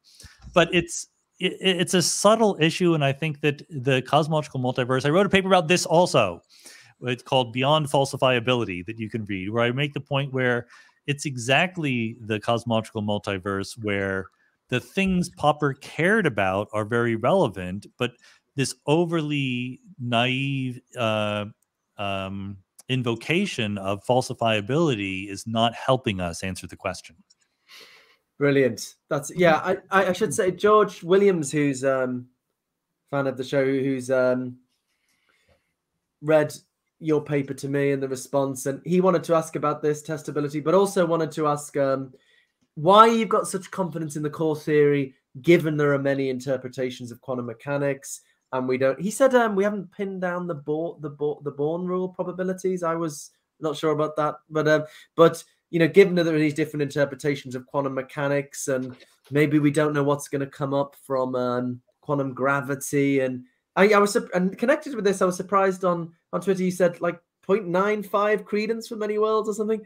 I mean, shouldn't we? So I could see the case for many worlds that it's sort of arguably the simplest interpretation of quantum mechanics, but does that reduce the other interpretations to like less than 5%? I mean, surely we should give some credence, especially maybe quantum gravity considerations make collapse look more probable or something. Yeah. Anyway, there's two. Well, these are two very different sets of questions here. Yeah, sorry, I've learned together. One is, questions. Yeah, I mean, one is about. Sorry, what was the first one about? It was about the core theory. How can we be so confident that in terms of thinking about, how can you be so confident that the core theory is the final theory of the matter in our body and brains? When there are lots of different interpretations of quantum mechanics unresolved. So again, I would recommend people read the paper that I wrote about this, which was not the one responding to Philip, but the other one. And the point is that we know enough about the Born rule. We know enough. Maybe we don't know everything about it, but we know enough that no variation in it that is compatible with our current experimental data is going to have an effect on human life. So the core theory is not necessarily, in fact, I don't think it is the most fundamental theory.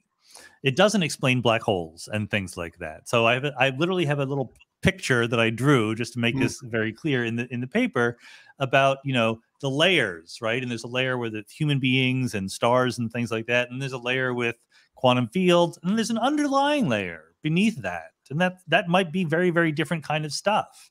And it might be, you know, not even quantum mechanics. Stephen Wolfram thinks it's some discrete hypergraph model or something like that. So 100% open to that. But either that underlying level gives rise to the core theory as that level of emergence, or it doesn't. And if it does, then everything that I say is true. And if it doesn't, then you're going to have to explain why you haven't shown up in experiments yet, or why you are radically changing the expectations of effective field theory. So I think there's plenty of room for new ontology at the fundamental level. I just don't think it's going to have any effect on the quantum field theory on which everyday life supervenes. And in terms of and in the multiverse, the many worlds credence. Such low credence as to other. I can understand your case for putting the highest credence in that, but such low credence. I mean, take GRW. You know, we should be more open to the possibility that we get empirical evidence that for collapse in the ongoing research program there. Yeah, I mean, all of these other. So to those of people who are listening who are not experts, you know, there's several competing models for how quantum mechanics works at the fundamental level, and these are not really interpretations. These are literally different physical theories at this stage. We still call them interpretations for historical reasons, but they're actually different physical theories. In some cases, we're very explicitly trying to test them experimentally. In other cases, the experimental predictions overlap, so it's harder to do. So here's my take on this. You know, we have many worlds. Many worlds is a theory that says there is a wave function and it obeys the Schrodinger equation. That's it. That's the entire theory. There's no more to the theory than that. All this talk about worlds and collapses and et cetera, that emerges from the theory at a higher level in exactly the way that we've been talking about. Now, there are people who, bless their hearts, they question whether or not the world that we observe can emerge from that such a simple underlying ontology, whether you can get the probabilities in the structure and things like that. And I think we've done it. I think that we've written papers showing you how to do that. And if you believe that, then all the other attempts are just bringing a battering ram to an open door. They're making much more complicated versions of the underlying laws that don't do any more explanatory work than the one we already have.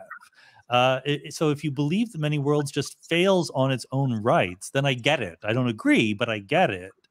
But if you don't, then adding all these new ingredients, there are pilot wave theories that add new variables and parts of the ontology. There are spontaneous collapse theories that have the Schrodinger equation being violated some of the time. There are epistemic theories that don't want to talk about the real world and so forth. And, all of these are just working hard to address a question I think we've already answered. Right. And specifically, when you bring up quantum gravity, that's the best reason to believe many worlds. All of the other theories, I'm pretty sure this is true, but this could be exaggerating, but literally all the other theories have things like locations in space playing a fundamental role. In many worlds, that's an emergent thing. And I don't think that space is a fundamental thing. So I think that things like pilot wave theories or spontaneous collapse theories are pretty straightforwardly incompatible with the best guesses we have about quantum gravity. We don't have it figured out yet, so maybe I'm wrong about that. So many worlds is not only the simplest theory, it not only fits the data, it also gives us the best chance of quantizing gravity. Why would I waste my credences on other ideas? You just shouldn't give a little bit more credence to just evidence changing in surprising ways. I mean, I would just be surprised that any scientific. But that's always true. That's always true. Like at some point you move on. At some point, this is my difference between being a scientist versus being a philosopher. Sometimes you ask questions and then you answer them, and then you move on to other questions. Could I just intervene to ask a question here, playing a little bit of devil's advocate? I mean, Philip likes to say that physics it just gives a mathematical description of the world. That science generally just gives a mathematical description of the world. And one of the motivations for the panpsychism is this idea that there must be some sort of stuff, really, something intrinsic nature to reality. It can't all that the physics and the rest of science does really is describe how stuff behaves, what it does, how it interacts, and so on. And this has been a focus when we've been talking about consciousness, of course, about what effects does it have. And I'm all for this. I think we live in the world of the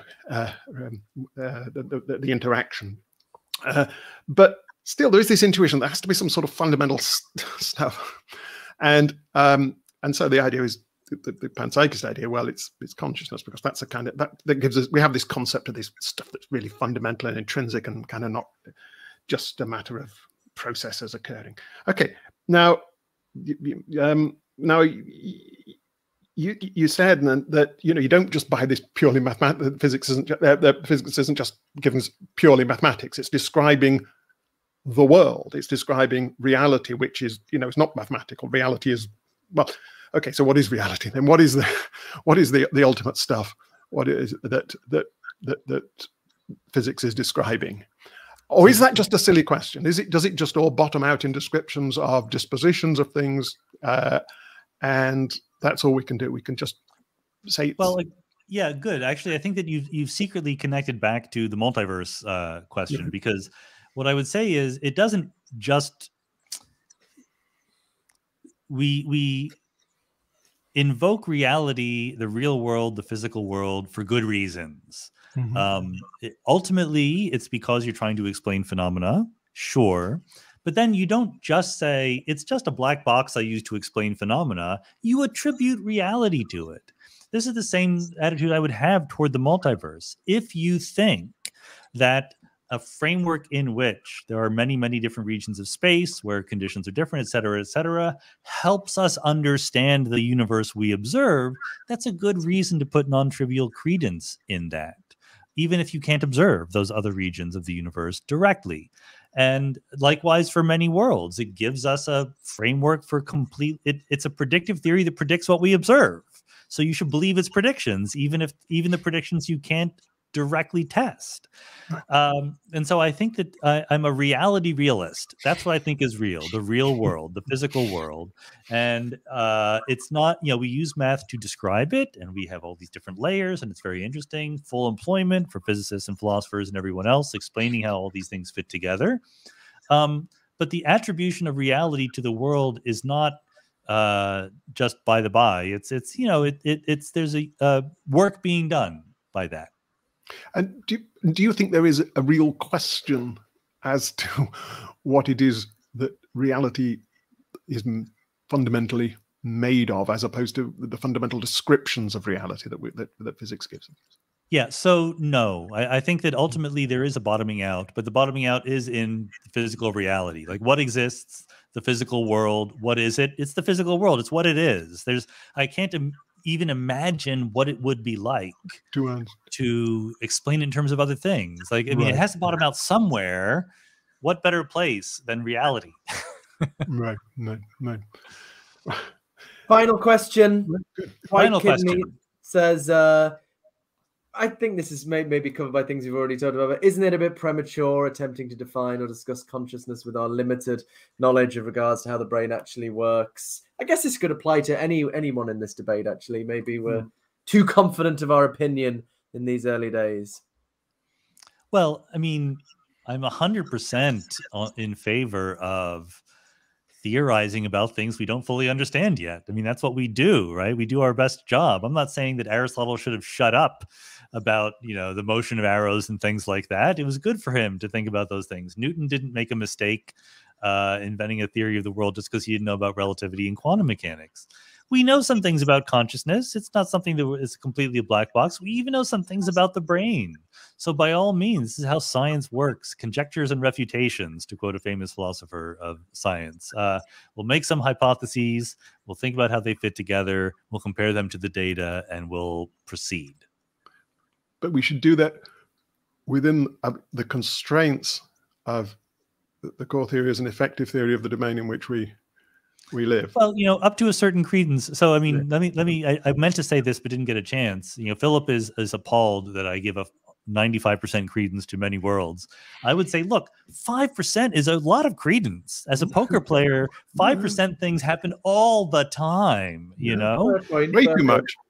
And yeah, so likewise, the core theory could very well be wrong, even in the domain in which it's purportedly right. There has to be some credence to that. Again, if you have an idea for why that might happen, by all means, win the Nobel Prizes. Please do not try to deny that. Do not shy away from it.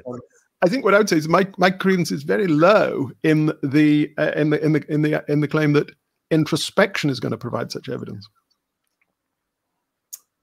Okay, well, Sean, you've been giving us a lot of time. It's been absolutely fantastic. It's been great discussion. I think I've learned a lot as well. Actually, not quite convinced, but you're getting there. You're getting there, Philip. He's getting there.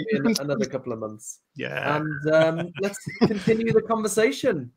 And yeah, let's do that. This is thank great. You so Thank much. you very much for having me on. This is a fun conversation. Really great discussion. Thank you. It's nighttime where you are, so it's harder for you, but I appreciate it. Yeah, I'm starting to flag. Thank you very much, and thanks for engaging with philosophy so much that not everybody does. I enjoy it. Yeah. Thanks for your patience. Thanks, Sean. Bye. Okay, that was a bit of a mammoth, wasn't it? Good. I enjoyed it. I hope it wasn't. How long were we talking? Mammoth. That's not the right word, is it? 3 hours. Oh, I wonder if anyone stuck with us through the whole thing. Yeah, it's gone down a bit actually, but yeah, there's still. Well, bravo to those of you who have. I hope you enjoyed it. That was really good. I think I learned a lot there actually, which is. I think we're getting better at this too, Keith. I think we're. I think we are. We've. Well, it's for others to say. It's for the people watching to say. The question is, the danger is, of course, that we get fascinating guests on, and we just want to talk to them ourselves. And I'm bursting to say things, and you're bursting to say things, and we follow our own interests, and maybe we sometimes forget about the listeners. So I don't know. Maybe the listeners find it interesting to see us having these ding dong things, but. Well, we are doing a better job. You're doing a better job of bringing it back to the listeners and to the viewers, and reminding us. You were most heated against me today. I thought that was you were very strong. I was oh my god, what's going on? It's all in good. It's all in good. Sorry about that. Quite passionate there, I think. Yeah. Well, I get a bit passionate sometimes, haven't I? I can't just sit here sort of being all. Soft and cuddly all the time. I've got a bit of fire in my belly, haven't I? You're very cuddly. but I don't. I noticed people on the chat saying that you sound like Ringo Starr. Oh yeah, it's a soft Liverpool accent that yeah. And your peace and love, of course. And yeah. I do believe in peace and love. You do, and you are a rock star, so it all fits together. You've got your band back together. So yeah. Me and Lex Friedman on his podcast, we might play some Beatles songs. Actually, we've been talking about it. Both do a bit of music on the side, and that'd be lovely. But I've never heard you play. I've never heard you. Not that good, really. Is it punk? Is it punk? You're a punk band. You were a punk band. You are a punk band. Guitar explorations of the human condition. Right. Punk, in other words.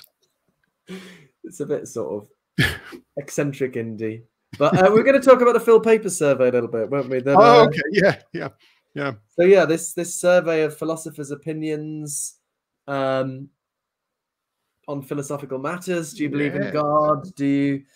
What do you think about the mind? Do we have free will? And the results are in, and our positions are the least popular of all on the mind. But it depends what you could call my position. I thought eliminativism. Right. So, but I'm not sure. I mean, functionalism gets quite a high figure, I think, and you could characterize my position as functionalism as well. It's eliminativism about. So I'm not sure. I take quite a lot of. I also. So there's ambiguity there. That eliminativism was the least popular position at 4.5%, but you might say. Well, it didn't say illusionism, did it? But then the most popular position was functionalism, right? So at 33%, I think, was it? What cheered me was to see that 30% of people don't think there's a hard problem. Was that right? Yep, I think so. And that's I didn't have the figures for the last one, but I bet that's gone up. I don't remember seeing the question on is there a hard problem, was there? Well, unless I dreamt it. But so overall, just in case people are interested on consciousness, it's kind of roughly just over 50% of philosophers accept or lean towards materialism or physicalism about the mind. Just over 30% oppose that. So, substantial minority think that you can't account for the mind in materialist terms. And then 15 to 20% are sort of undecided or don't like the question or something. And then of the opponents of materialism, 3/4 of them are dualists and 1/4 are panpsychists. So panpsychism is, very much the third view if you carve things up in that way. But I mean, it's incredible that it wasn't even on the last survey. So from my perspective, it's gone from being something that nobody took seriously, hardly anybody, to being, one of the views on the table. Well, it's very much third place if you think, it's the most harmless form of dualism. I know you don't think of it as dualism, but it's the most harmless form of non-physicalism. Because you tuck it away nicely in this limbo, so it doesn't do any harm to anything. And then we can just cancel through. I'm not going to be drawn. So you think? So what were people voting for when they voted for eliminativism? Then I don't really know. I mean, it wasn't exactly specified whether it was qualia eliminativism or consciousness eliminativism. I think those are rather different positions. I mean, if you the claim that consciousness, consists in qualia is quite a substantive, and I think. It's a substantive claim that I would challenge. So I if you ask people, do you think consciousness doesn't exist? Then not many people are going to say yes. But if you say, do you think there's a Cartesian theatre where qualia are projected to some sort of inner self? Then I think you're going to get. So it's all about how you frame these questions, isn't it? There was an interesting paper that that I commented on. I can't remember the names of all the authors. It was on the Brains blog about how the terminology used in it was about the zombie argument and how if you frame the question using the word zombie, then you tend to get the sort of intuition that the non-physicalist intuition. But if you phrase it in terms of a duplicate, which is then specified to sort of have the lights off inside, you don't get the same. The effect is much less. So how you phrase these questions is particularly in a survey thing like That's this. Interesting, yeah. Is very. Right. I think the term zombie does, I think it plays a role in helping us form the concept of consciousness that is particularly problematic. You can think of some sort of essence that is absent despite all the functions being performed. Yes, just as you could think of there being some vital spirit that is present or absent regardless of the biological processes, independent of the biological process. You can form that conception. The question is whether it's a good conception. I mean, what do you think about surveys? Do you think these surveys are, I mean, they're kind of interesting, but do you think we learn much from them? Well, I mean, ultimately we should be interested, obviously, in what reasons and arguments and evidence there are, and it doesn't matter what the majority thinks. But no, I think it's important and interesting to Nitesh Ganesh in the comments asking, wonder what these poll figures would look like if the same question was posed to scientists. Interesting question. But then you see you're asking people who aren't experts on this topic and who are often, taken to be experts on philosophical topics, but might not have read all the. But yeah, I mean, I think it is important because, I think sometimes you get, if you read atheist blogs or if you read religious blogs, you might get impression in one case that this fine-tuning stuff totally proves the existence of God. On the other case, this fine-tuning stuff is a load of nonsense. I mean, a lot of atheist blogs do say the fine-tuning is just bunk, is that the word? But actually, on the fine-tuning question, there was no consensus. Absolutely no. And in fact, God was a bit more popular than design. A bit more popular than the multiverse, which surprised me. So, it's useful to know what, I would say I take academia seriously, what the academic who spend their life reading what everyone thinks, thinking about it, working on it, talking to people, having their view torn apart by an audience. What they think on these matters is not the final word, but it's important data, I wonder what we're tracking, though. I mean, philosophy has a sort of dynamic and a history all of its own.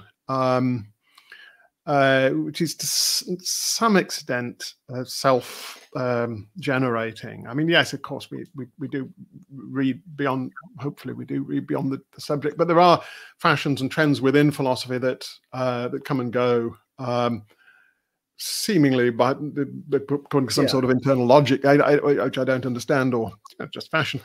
And if that's all we're tracking, and a lot of people do think there's no real progress in philosophy, I don't agree with that myself. Oh, there shouldn't be. I mean, I think the only sort of philosophy in which there's no progress is bad philosophy.